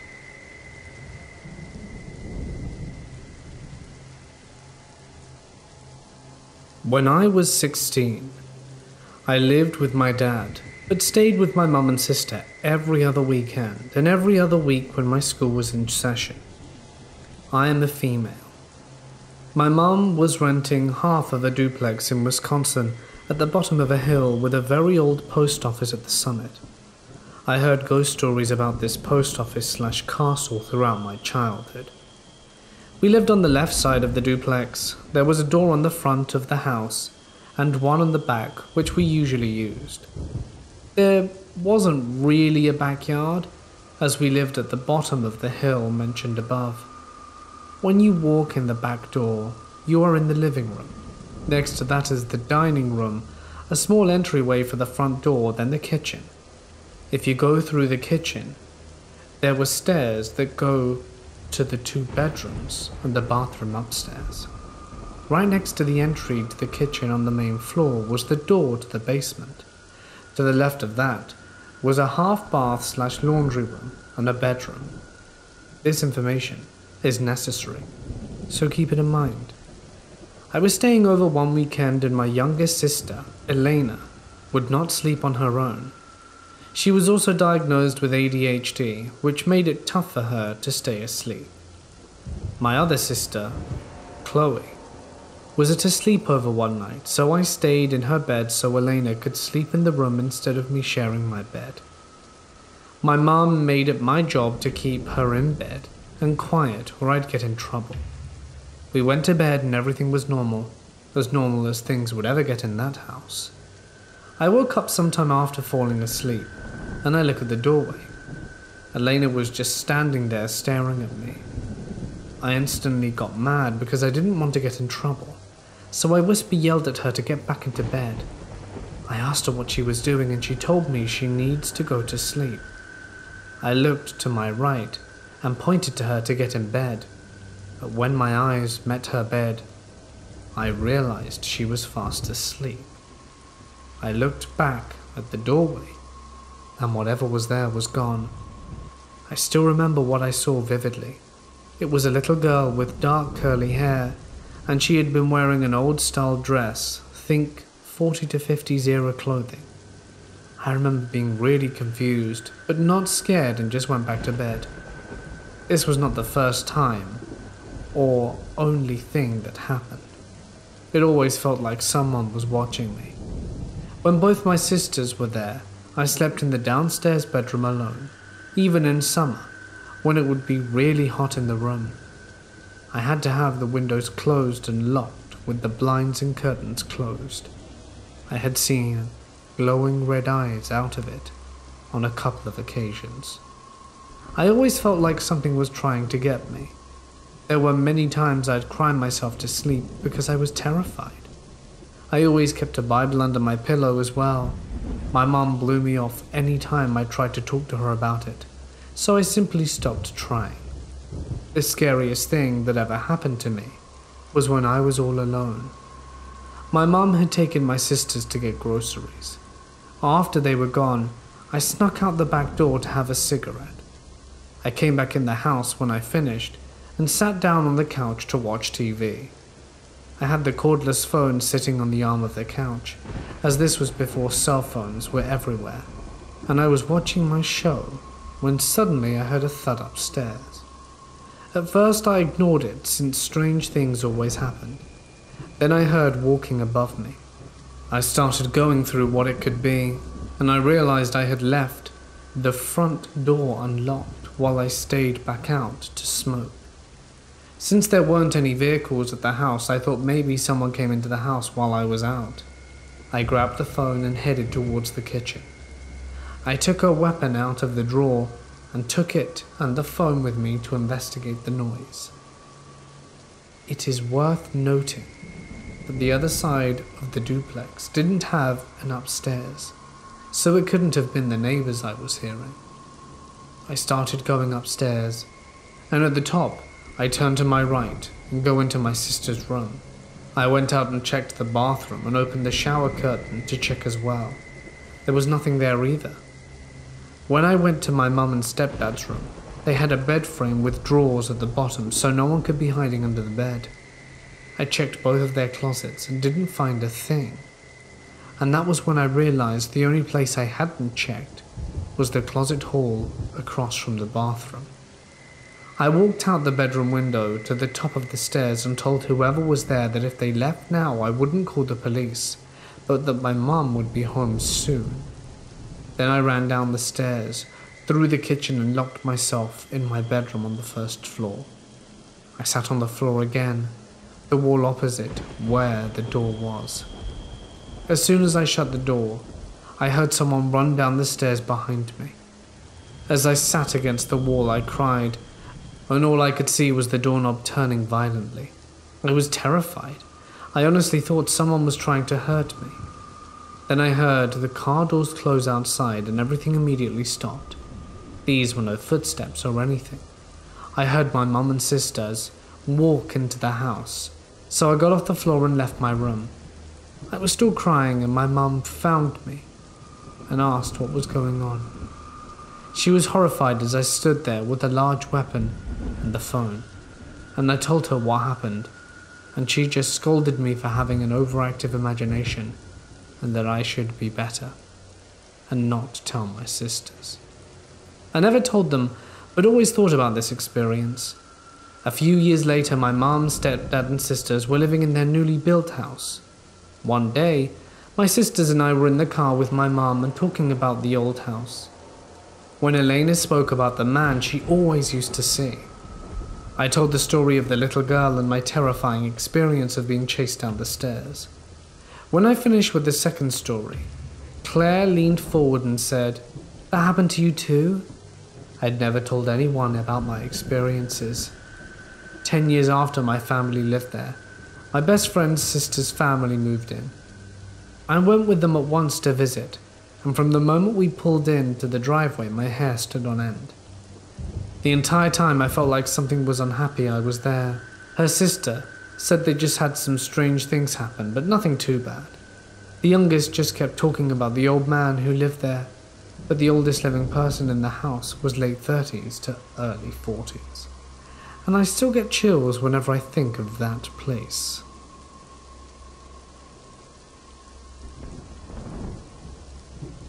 In 2012, I suffered a massive stroke that ended my life.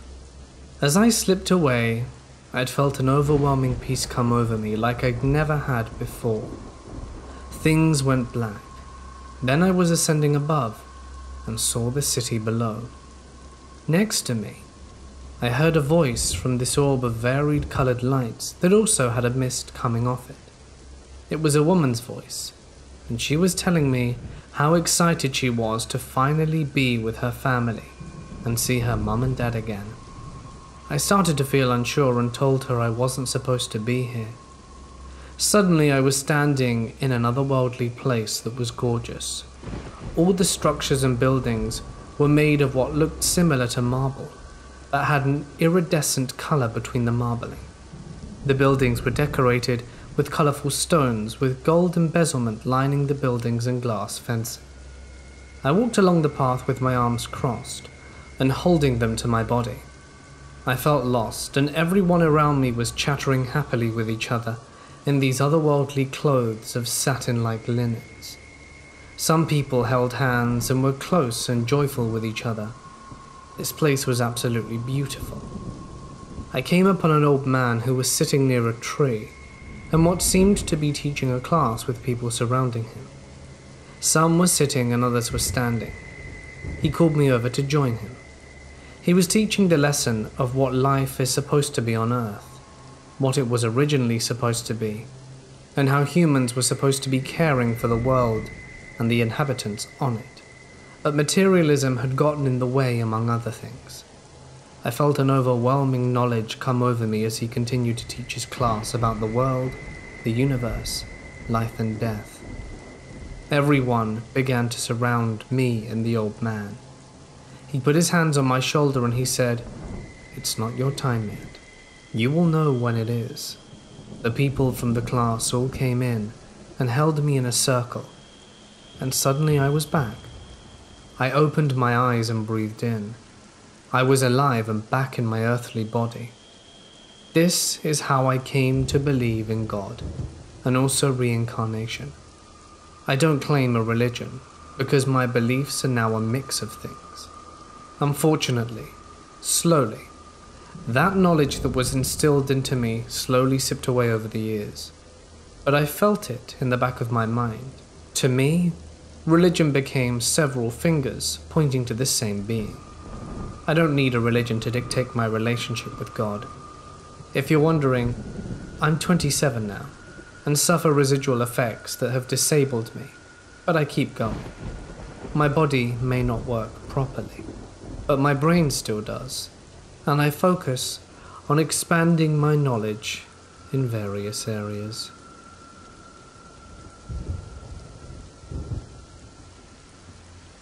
"20 years ago, I was sleeping beside my husband, and I woke up. As I was turning over, I look over at my husband's shoulder and saw a woman standing in the bedroom doorway staring at my husband intently with curiosity. She then began moving towards him. She had no idea I was watching her. When she began walking towards him, I got angry, and I was going to launch myself over him and tackle her, but she was too far away. I was concerned I would wake my husband, and he would get up suddenly, causing me to hurt him. Instead, I turned over, got out of bed, and went around. But by the time I got to the end of the bed, she was gone. This was no common intruder. She was approximately 5 feet tall, very slim, but with a definite female figure, around 100 pounds. She was not clothed, but looked like a solid silhouette, or as if head to toe in a skin-tight black bodysuit. She did not have hair on her silhouette. Why can I describe her so well? She was less than 12 feet away from me, and this was not the first time seeing the paranormal, so no shock or fear. But although I did not mind paranormal encounters, I do not let them come near my husband. Can anyone give any hints as to what she was? She seemed solid. I could not see through her or any details in the hall. She was darker than the surrounding night, but it might have been the moonlight, and we have skylights in the living room downstairs. When she realized I saw her, she stopped and felt surprised. I have also found info on shadow men, but this is a woman, not a shadow, and not sinister. Does anyone know what this could possibly have been?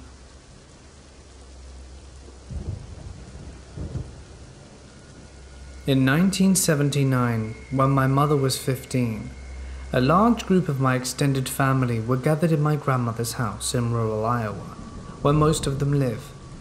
They were there to discuss what was to be done with my recently deceased great-grandmother's house.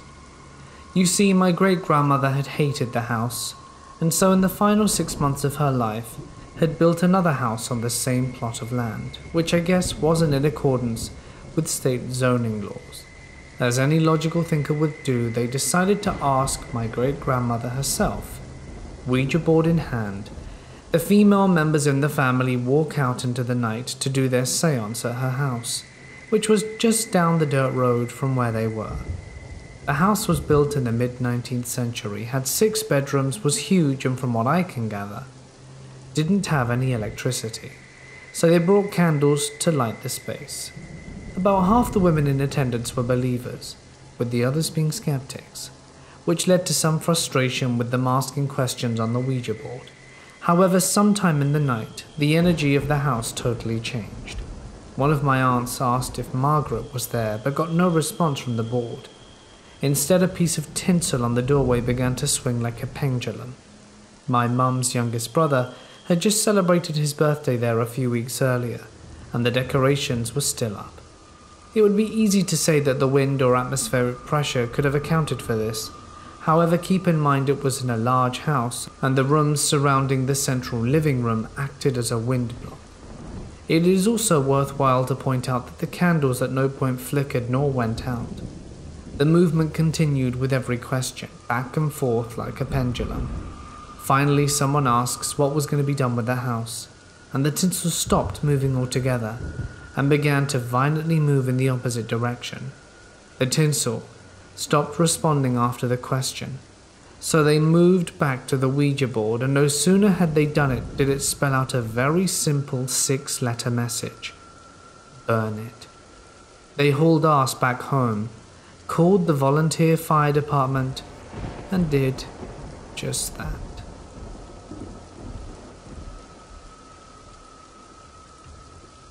I was raised to believe that ghosts aren't real. I have also never encountered anything I couldn't explain. Until now. I live with my husband and a child in a house made in 1995.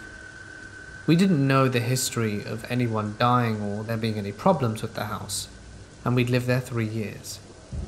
During that time, lots of small things have happened. We've always laughed them off or joked about them, until last night. For example, some of the smaller things include being home alone during the day, the house shook a little every now and then.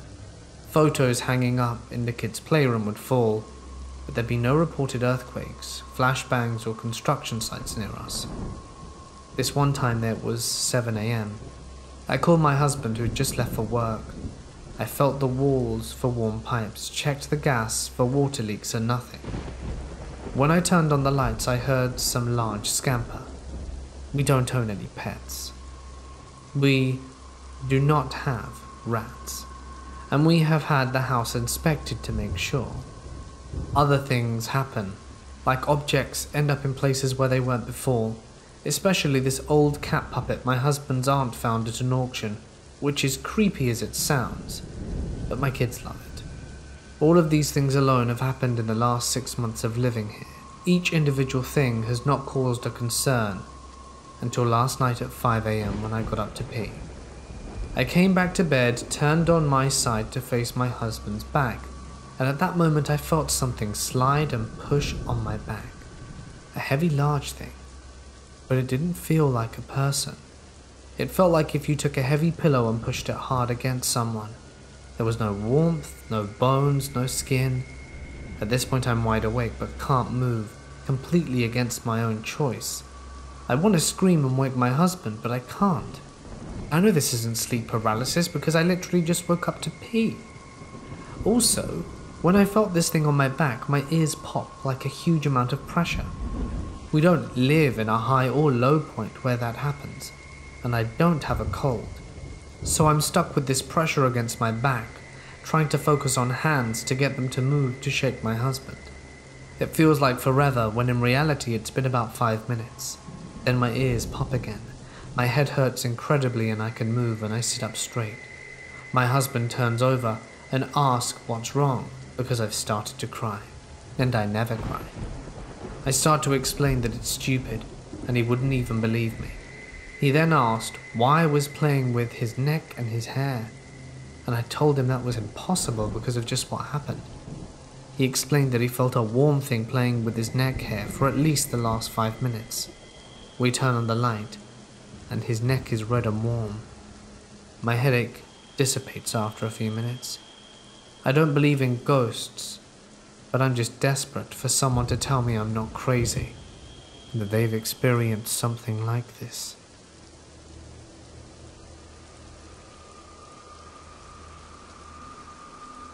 Three years ago, I went to Gettysburg with my family. I've been interested in the paranormal since I was small, always drawn to it, seeing and hearing things often. When I left for college, things started happening to my sister, and we realized that she was clairvoyant, and I myself am sensitive. My dad decided he wanted to test this, so he signed the family up for a ghost tour at an old Civil War field hospital that was turned into a home, then an inn, and finally a landmark. We found out that after many bodies had been thrown from the kitchen to an area besides a building, a woman had ended her life after the government lied about the whereabouts of her fiancé during World War II. There was simply so much death. Upon going up to the second floor, I couldn't breathe. I had a panic attack and no warning. I should have left them, but I went on. The others went to the attic. I followed, and later my sister said that she could have heard a noose tightening. My parents and I saw shadows. We spoke to spirits. It was surreal. They told the men to get out of the bathroom, perhaps because the ladies needed privacy even in death. Things happened. There was so much activity and I felt watched. We ended up in what used to be a prison for Confederate soldiers. They liked underage women. My sister had been about 16. Her hair was played with, she was scratched, and 3 lines on the back appeared. I felt wrong. We left and I was angry. We had 2 more days or so in Gettysburg, and I think I was so wrong that I couldn't get all of these negative thoughts out my head. I had nightmares. Everything people did annoyed me, and I was inconceivably angry. As soon as we crossed state lines, did I feel that I could breathe again. Later I was researching about demonic oppression. a step down from possession. It leaves the victim angry, depressed, suicidal and violent, suffering from night terrors. But nothing touched me. No. Later I was researching, and although I'm not sure what it was, I don't think it was demonic oppression. It was just oppression by some pissed off spirits. I'm sensitive, so vulnerable, especially going into places that are so packed with energy. I was essentially going in there with a target on my back.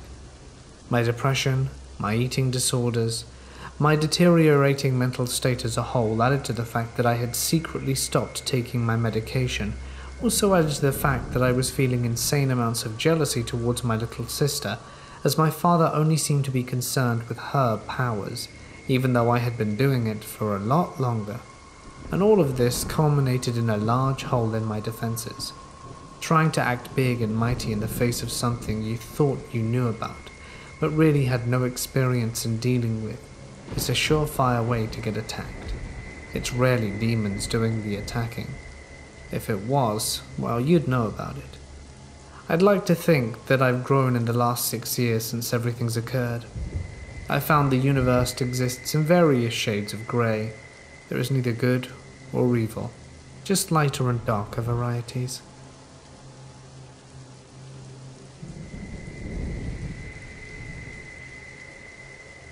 I lived in eastern Kentucky my whole life.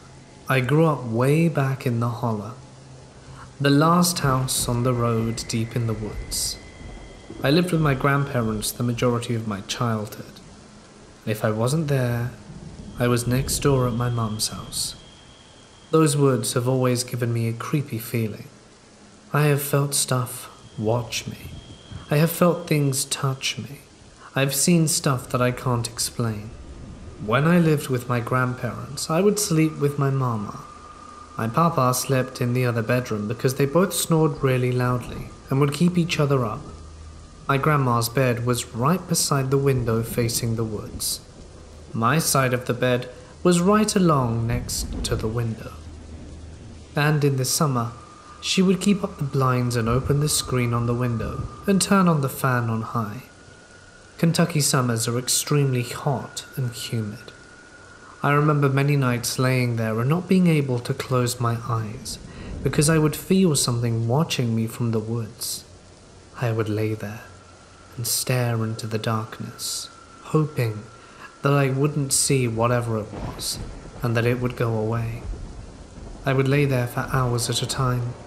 My whole family would see little small figures dart around the house, across the hall from bedroom to bedroom. My mum has witnessed a lot in this house.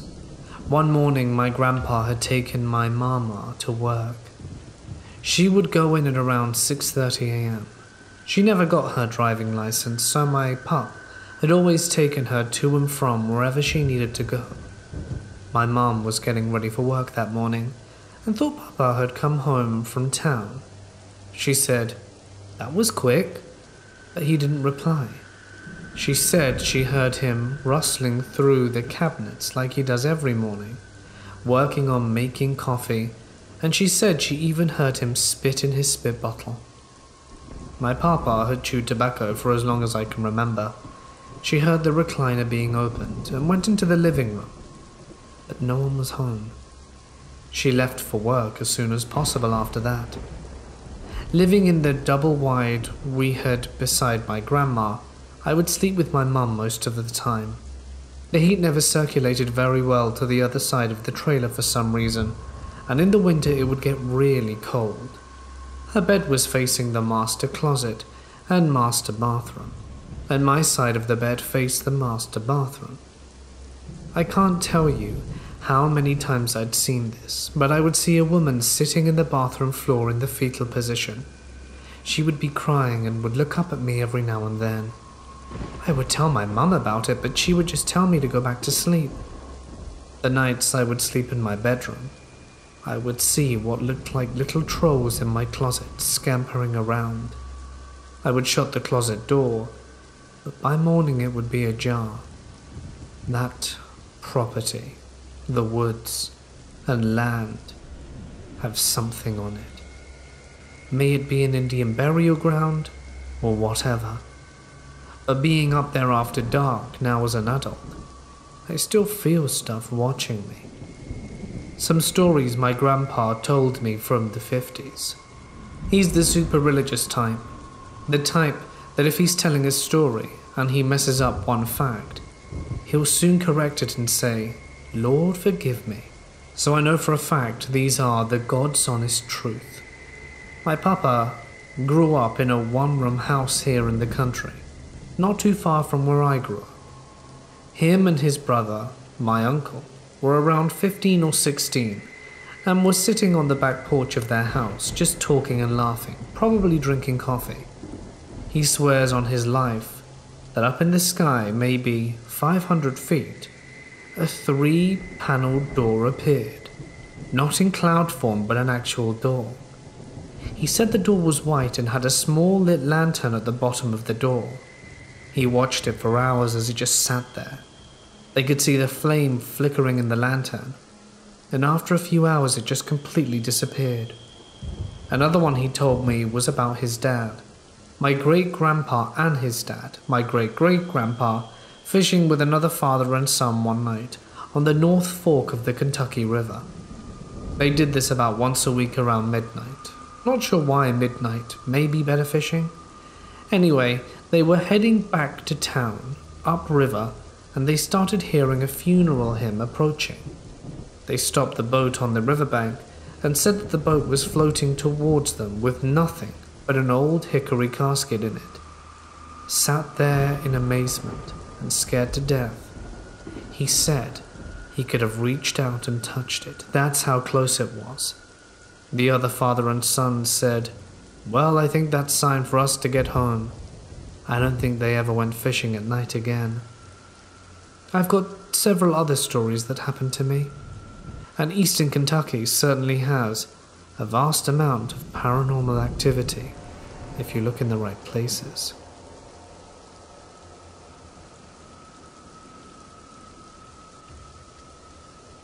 My mum has this big stand thing where we put hand creams and face masks, and it's about an inch away from the counter closet to the toilet. Sometimes when I use the toilet, it falls over on top of me. I have one of those lamps with about 5 heads, and the shades are all different colors in my room for extra light. Sometimes when I'm sleeping, I wake up to a loud bang. I open my eyes and my lamp is lying on the floor. My little brother of 1 has a toy piano, where as long as you just touch the keys it plays. Often I wake up to that piano playing. My siblings are at daycare, and my mum is at work all the time. I wake up and I'm alone. I always turn it off. None of my siblings play with it, and it only happens when I'm alone. I have a white heat lamp for my geckos, but we haven't used one in a few weeks. Every time we screw in a brand new light bulb and turn on the lamp, the bulb will shatter. We've checked 1,000 times that we're using the right bulb wattage for the right heat lamp.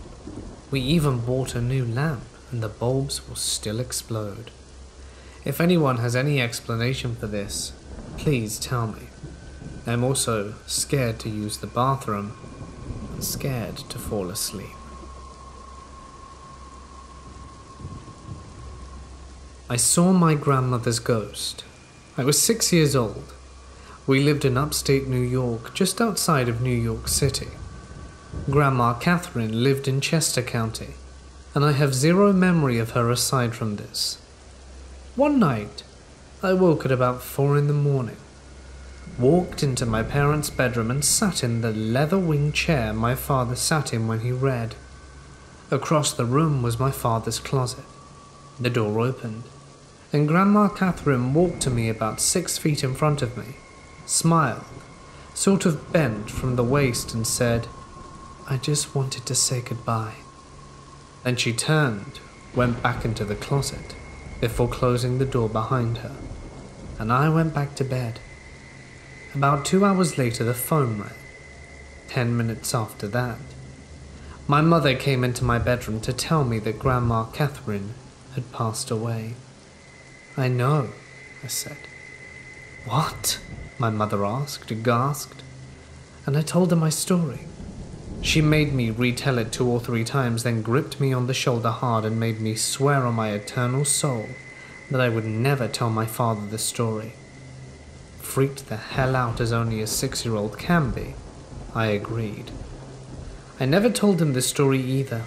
He lived another 15 years and never heard it. By the way, I don't believe in ghosts, but I know that I saw my grandmother's one. How Aristotelian is that?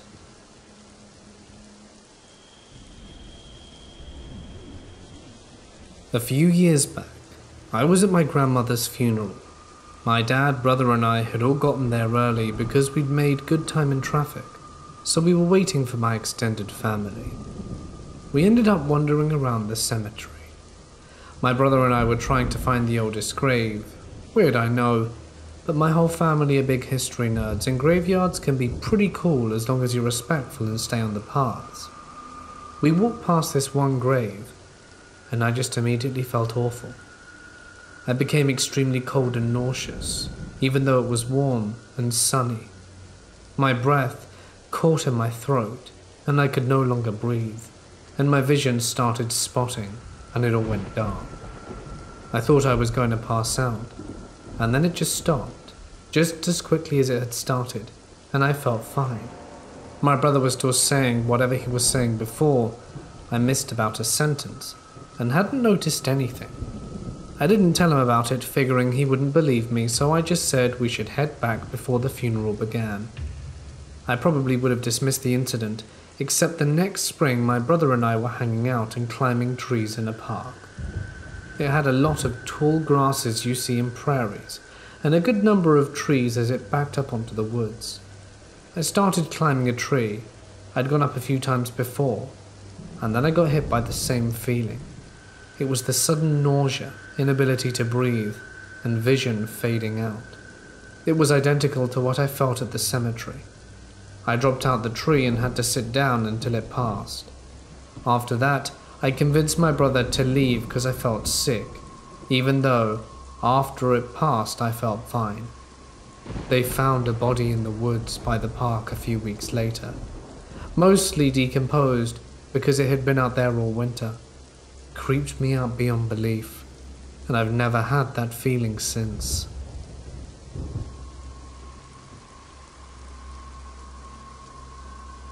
My family and I lived at a large property called Gladstone Villa in the former mining town of Bargode in the Caerphilly County Borough of South Wales, in the valleys. From 1969 to 1978, we experienced activity that simply defied rational explanation, such as lights going on and off. We witnessed electrical cables being pulled, and my grandfather Bill claimed to have a glass bottle thrown at his head as he entered the main bedroom, missing him by inches. I didn't personally see this myself, but I can still recall the time he came from there with the broken bottles in his hand and told us what happened. There was the occasional sighting, but this was very rare indeed. So rare that in all the 9 years I was there, I never once saw it, but I did hear it many times in the bedroom. It's still worth mentioning that my mother Caroline saw it on at least 2 occasions. There were also regular footsteps heard in the main bedroom every evening, sometimes during the day when we'd all be downstairs watching TV. One of us would turn the volume down and hear it more clearly, and my grandfather Bill would point to the ceiling and say, "He's by here, he's by there now," trying to make out where the footsteps were coming from exactly. There were 5 members of the family that were living at Gladstone Villa. My maternal grandfather, William Higgs, known as Bill to family and friends, a retired miner who worked at the local colliery. He was a short, bald man who liked nothing more than to listen to his country and western LPs, Johnny Cash, Glenn Campbell, and so on. He also liked westerns on the TV that starred John Wayne or Clint Eastwood. My maternal grandmother was Rita Higgs, She was a short woman who was a housewife. She was completely teetotal but liked a smoke. She also liked collecting garden gnomes and watched soap operas on TV. My mother, Caroline Dexter, met my father at the local bakehouse in Baldwin Street. She was day shift regularly, and my father worked the night shift. He would stay behind to make her a cup of tea and chat. They dated for 3 years before they got married on Monday the 1st of April, 1968. The Beatles were number 1 with Lady Madonna. Very apt. They did not get a place of their own, but decided to live with my grandparents at Gladstone Villa, which was in Cardiff Road. I was born August 24th, 1969, when everyone was listening to the latest number 1 in the charts, Honky Tonk Woman, by the Rolling Stones. It was soon after that my mother said that strange things started to happen. I was just a baby when she said it all started off rather quietly, like small tappings here and there, but nothing too noticeable. But in time, the activity gradually increased. One time my mother said the family heard a noise, like someone jumping down from the attic and onto the landing. Naturally, thinking that someone was trying to break in, they went to see what was going on. When they got there, they found no one, but the hatch to the attic was open. Whatever it was eventually occupied itself in the main bedroom, which incidentally was my grandparents' bedroom. It soon made its presence known by walking around the bedroom, and the sound of dragging could be heard. One day my mother went upstairs to that bedroom to get my father up for work, so he could get ready for his night shift. When she got to there, she was confronted by the sight of the ironing board placed on my father's torso as he slept. When he awoke, he was astonished to find the situation he was in. He suspected my grandfather Bill was playing pranks, but in time he knew my grandfather was not responsible for it, and he told his work friends what was going on there, and it got around that Gladstone Villa was haunted. My parents separated in 1972, and my father left Gladstone Villa, but it wasn't because of what was going on at Gladstone Villa. It was just a breakdown of a marriage. They finally divorced on April 25th, 1975. The British band the Bay City Rollers were number 1 in the charts with Bye Bye Baby. Again, very apt. It would have been amusing, but for the fact of what was going on there. I was barely 2 years old, so I have no memory of my father living there. But he would come to see me every Saturday, take me to see my paternal grandparents, and to the local cinema. Great times, even though the paranormal activity persisted. As I got older, I witnessed the activity for myself. I actually saw the poltergeist activity for myself. I saw the electrical cables being pulled by unseen forces. I saw the lights going on and off, and when my grandfather Bill would play records on Sunday, as the family did at dinner, the music would turn off on its own. It took exception to the British band Slade and any religious TV shows my grandmother Rita would watch. The local police were also involved. I remember them popping their heads into the attic, hesitating and not going in, but they suggested it was my father playing a prank on the family. A family friend, Miss Ivy France, she was more of a friend of my grandma Rita. She was very skeptical when my grandmother told her that Gladstone Villa was haunted. I can still remember Ivy going into the main bedroom, looking around and saying it was a vibration from the traffic. But she was soon to change her mind when she experienced it for herself. It was then she suggested the local press and a medium. The medium was John Matthews, and when he came to Gladstone Villa he started by asking the family questions. He then began by challenging the spirit to perform knocking on the ceiling, and sure enough it responded by knocking back at him. At some point, John went into a trance to try and make contact, but he failed to get a name. He later confirmed the obvious, that there was indeed a presence there, and it was an earthbound spirit that had unfinished business.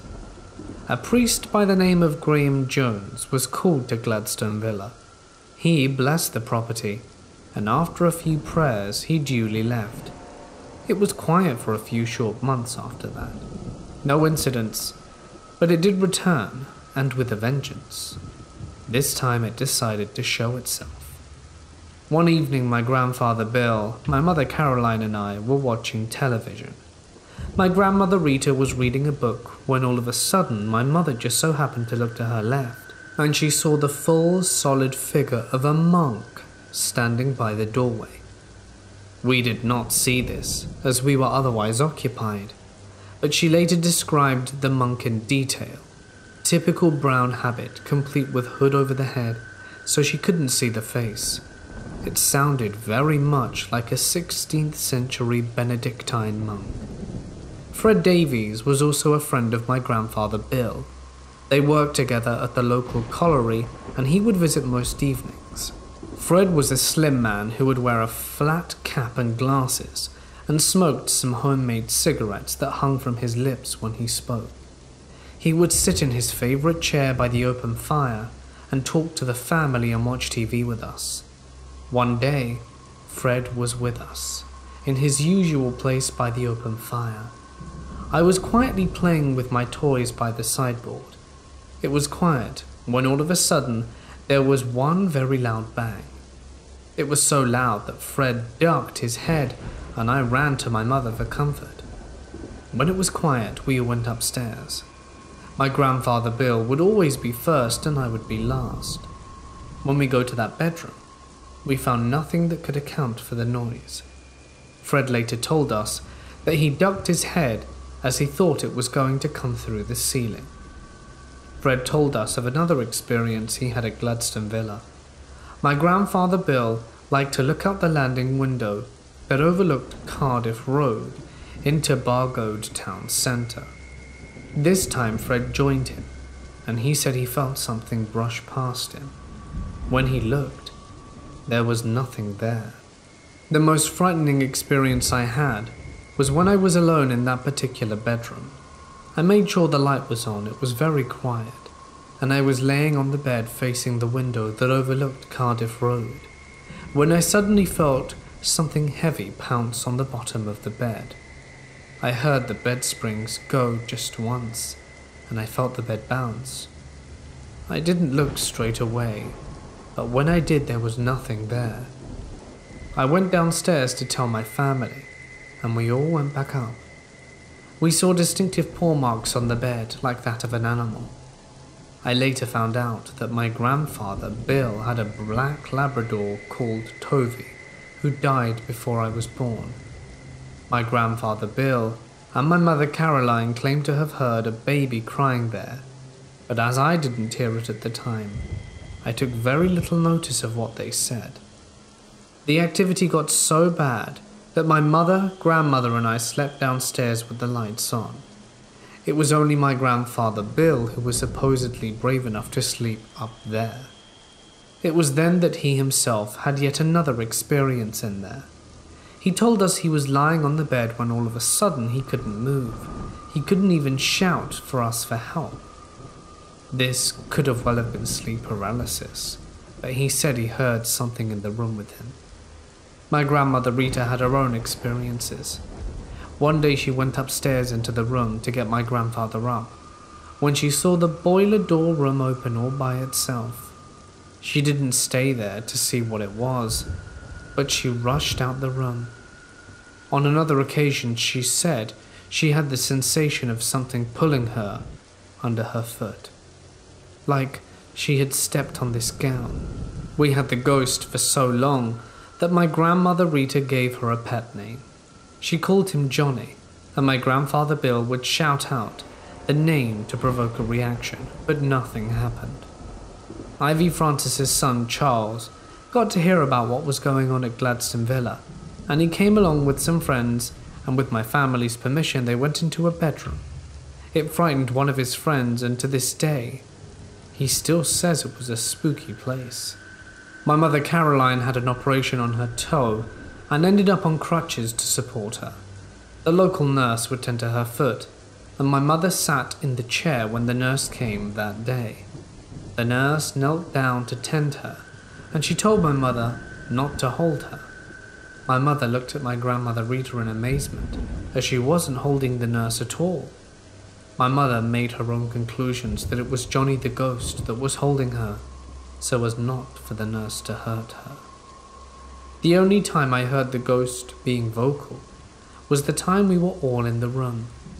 One of us wanted to use the bathroom and we couldn't get in there.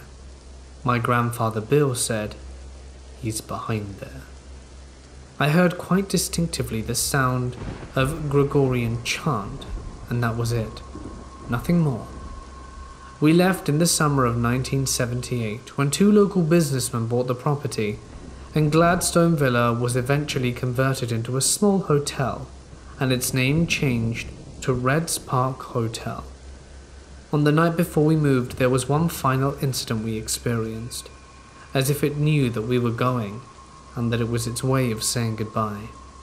My mother, grandmother, and I got ready to go to sleep. The light was still on, and then we heard the doorknob turning, as if someone was trying to get in.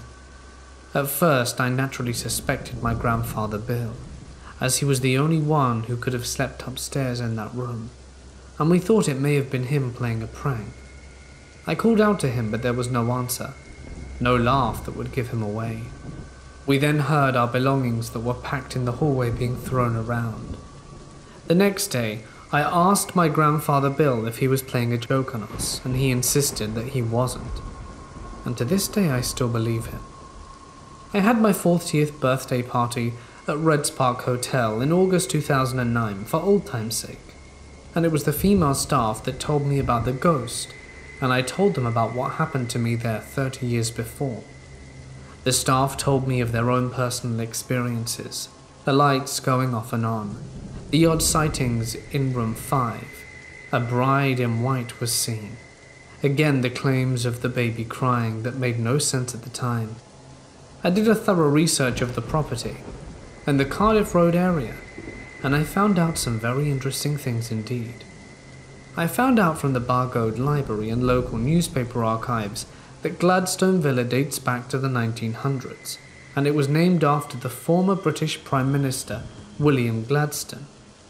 I discovered the previous people that lived there, the Kimmett family in 1924, a newly married couple, Michael and Evelyn Kimmett, and a son named Elvin. He died at 4 months, according to the archives. This may explain the baby my mother and grandfather kept hearing in the bedroom. Miss Evelyn Kimmett died in 1970, soon after I was born.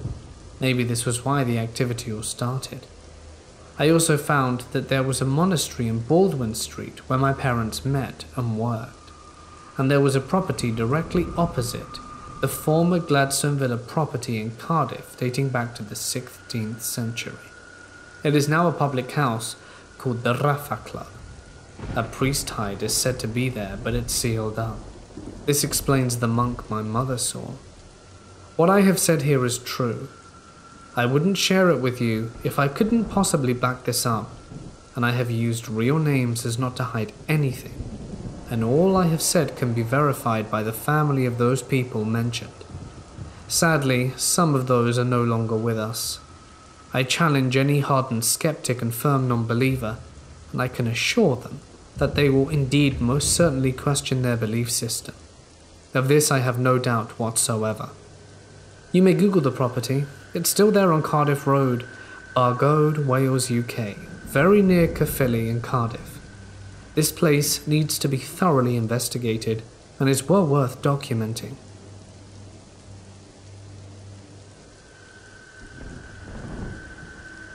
Two months after my mum passed, my dad sort of disappeared, and I was home alone a lot of the time. So my little cousin would stay over with me a lot of the time, because he was having family issues too. One night we were gaming really hard and got hungry, and so we went into the kitchen to get some food. As I walked out of my room, we just see literally every single cabinet door, drawer, the dishwasher, and a fridge all opened, and naturally I was extremely terrified. So my cousin and I ran back into my room. This isn't a big place, it's just an apartment, because we didn't know what to do. It did not look like anyone got into our place. My cousin was extremely afraid of ghosts, and I was petrified because I thought I was haunted, and I didn't know what to do. So I ran out and turned off all the lights, as electricity bills were expensive for my 15-year-old self at the time, and pretended like nothing ever happened. And the creepiest thing happened after that.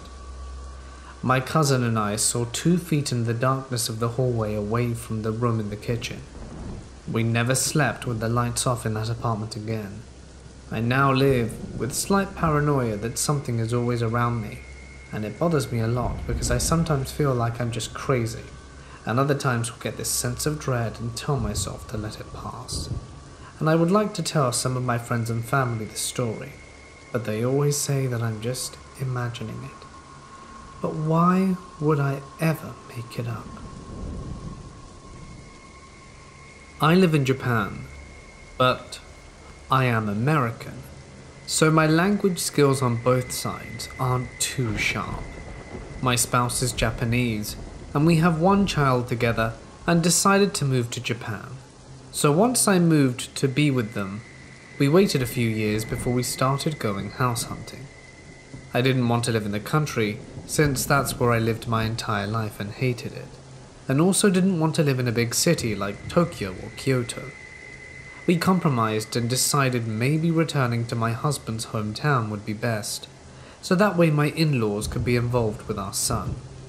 I think everyone was pretty excited with my willingness to be closer to the family.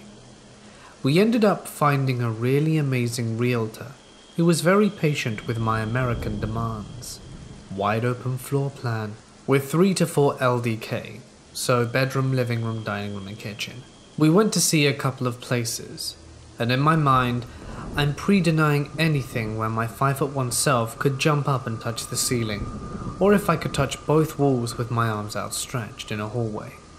I know the realtor was exhausted with my demands, but he worked hard and found a brand new development with almost everything I wanted. There were 3 homes he wanted to show us, so we brought our son and my mother-in-law, who helped keep his attention while my husband and I spoke to the realtor. The first home was nice. High ceilings, enough room for our family, but not enough parking.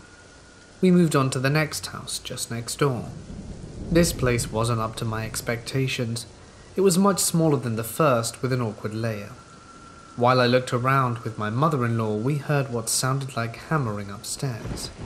She mentioned that since it was a new development, the contractors may be finishing up and cleaning upstairs. That's when I noticed my son had wandered off. I called out to him and he runs down the stairs screaming for his grandma and pulling her arm with urgency. Before I could tell him to behave, the realtor hears the same hammering sound. My husband asks if the contractors were still here because we wanted to take a look upstairs. He replied telling us no. Everything we were looking at today was basically ready to move in. And that's when my son started saying, "Crow, crow." Confused, we followed the realtor upstairs and found in the main bedroom several crows had been ramming themselves into the windows. They would perch up on the railing of the balcony, fly a short distance, then ram into the window with such force they would fall on the balcony and lay motionless for a moment, before attempting to do it again and cawing loudly. Our realtor uneasily ended this home tour abruptly. As we walked down next door, my mother-in-law mentioned how strange it was that the home we saw before only a few feet away didn't have the problem. I dismissed it that maybe the animals aren't used to the buildings, and Japanese crows are pretty annoying and have real personalities. Someone must have crossed them, right? I didn't like the home anyway. The third home felt so heavy as soon as we entered I tried to ignore it, and enjoyed the dining room just adjacent from the kitchen. It was almost perfect. I could make it work, I knew it. There was even a large backyard for our 2 dogs that the realtor even considered in his search. The living room was a bit small, but again I could make it work. No crows upstairs, confirmed by my mother and son-in-law. I took it upon myself to look out the window of the living room. I really wish I didn't. See, my parents and sister always say we inherited a gift to see things others cannot. Throughout my life, I've been through so much therapy and taken so much medication to make the sounds and visions stop. But there's no such thing. I was in a very good place at that moment in time, and I look out the window, and there's a small forest, tall trees and grass. But what was out of place was a large man, standing there staring back at me in my direction. He didn't look right. He was charred. His skin was clearly burned, and although he was a good distance, I could see the shrinking crinkle around his neck and shoulders. I couldn't move. I wanted to so badly. That's when I saw his eyes directly. Dark black centers surrounded by white, as if his eyelids were burnt off. I heard my husband calling me, asking me something about my opinion, until I guessed he noticed I didn't move or stop staring. I felt him step to my side and he asked if everything was alright. All I could muster, as I kept an eye with the man, was, "Can you see him?" I didn't want to stop looking in case he moved, and everyone thought I was crazy. My husband looked but said, "The forest is nice. We need to make sure the dogs don't wander off in there and get ticks." He didn't see him, only I could. I thought I was good. I thought I got better. My husband asked me, "Do you see anything else or something?" When he grabbed my hand to get my attention, I finally looked away to our realtor. Confused, he looked at me with an awkward smile. I guess I looked too serious and asked him what happened in the area. He said he didn't know and asked me why. I told him I saw a man in the forest, and I didn't include the details. I just wanted to know if anything had happened. I watched him go through his folders and shake his head before telling me he didn't know, but since we were starting to like the home, he would check for us. It was an uneasy ride home. The burnt face of the man stuck in my head as my husband and his mother spoke about the last home's great features. A few hours later, we went to my in-laws' place for dinner. My husband asking me why I was so quiet if I liked the home so much. Sending my son to another room to play, I explained to him and his parents in detail what I saw. Maybe they all thought I was crazy, because his dad was quiet before getting up and going to another room and bringing a map. Pointing to it, he asked us if this was the area. My husband confirmed, and my father-in-law's face was stoic, and he nodded before explaining that there was a reason that area was a new development. The government just released the land because it had passed the allotted time of closure after an accident. He elaborated that when he was younger, he heard of a plane crash happened there, where several people died.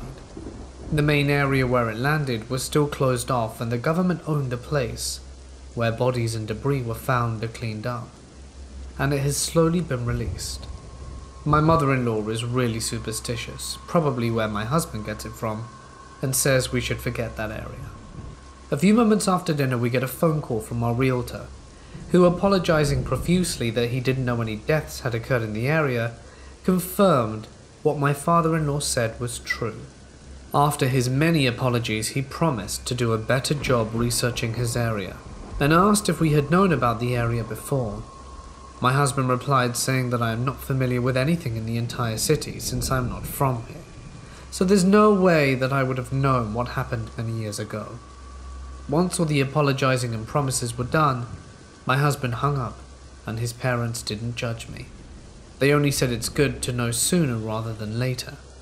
They truly believe I have a talent as well, but even if that's true, I don't want to believe it, even if this isn't the only time this has happened. My wife swore the house we lived in about 10 years ago was haunted, because she's a nurse and she works 3 12-hour days per week. That left her alone in the house at least twice a week.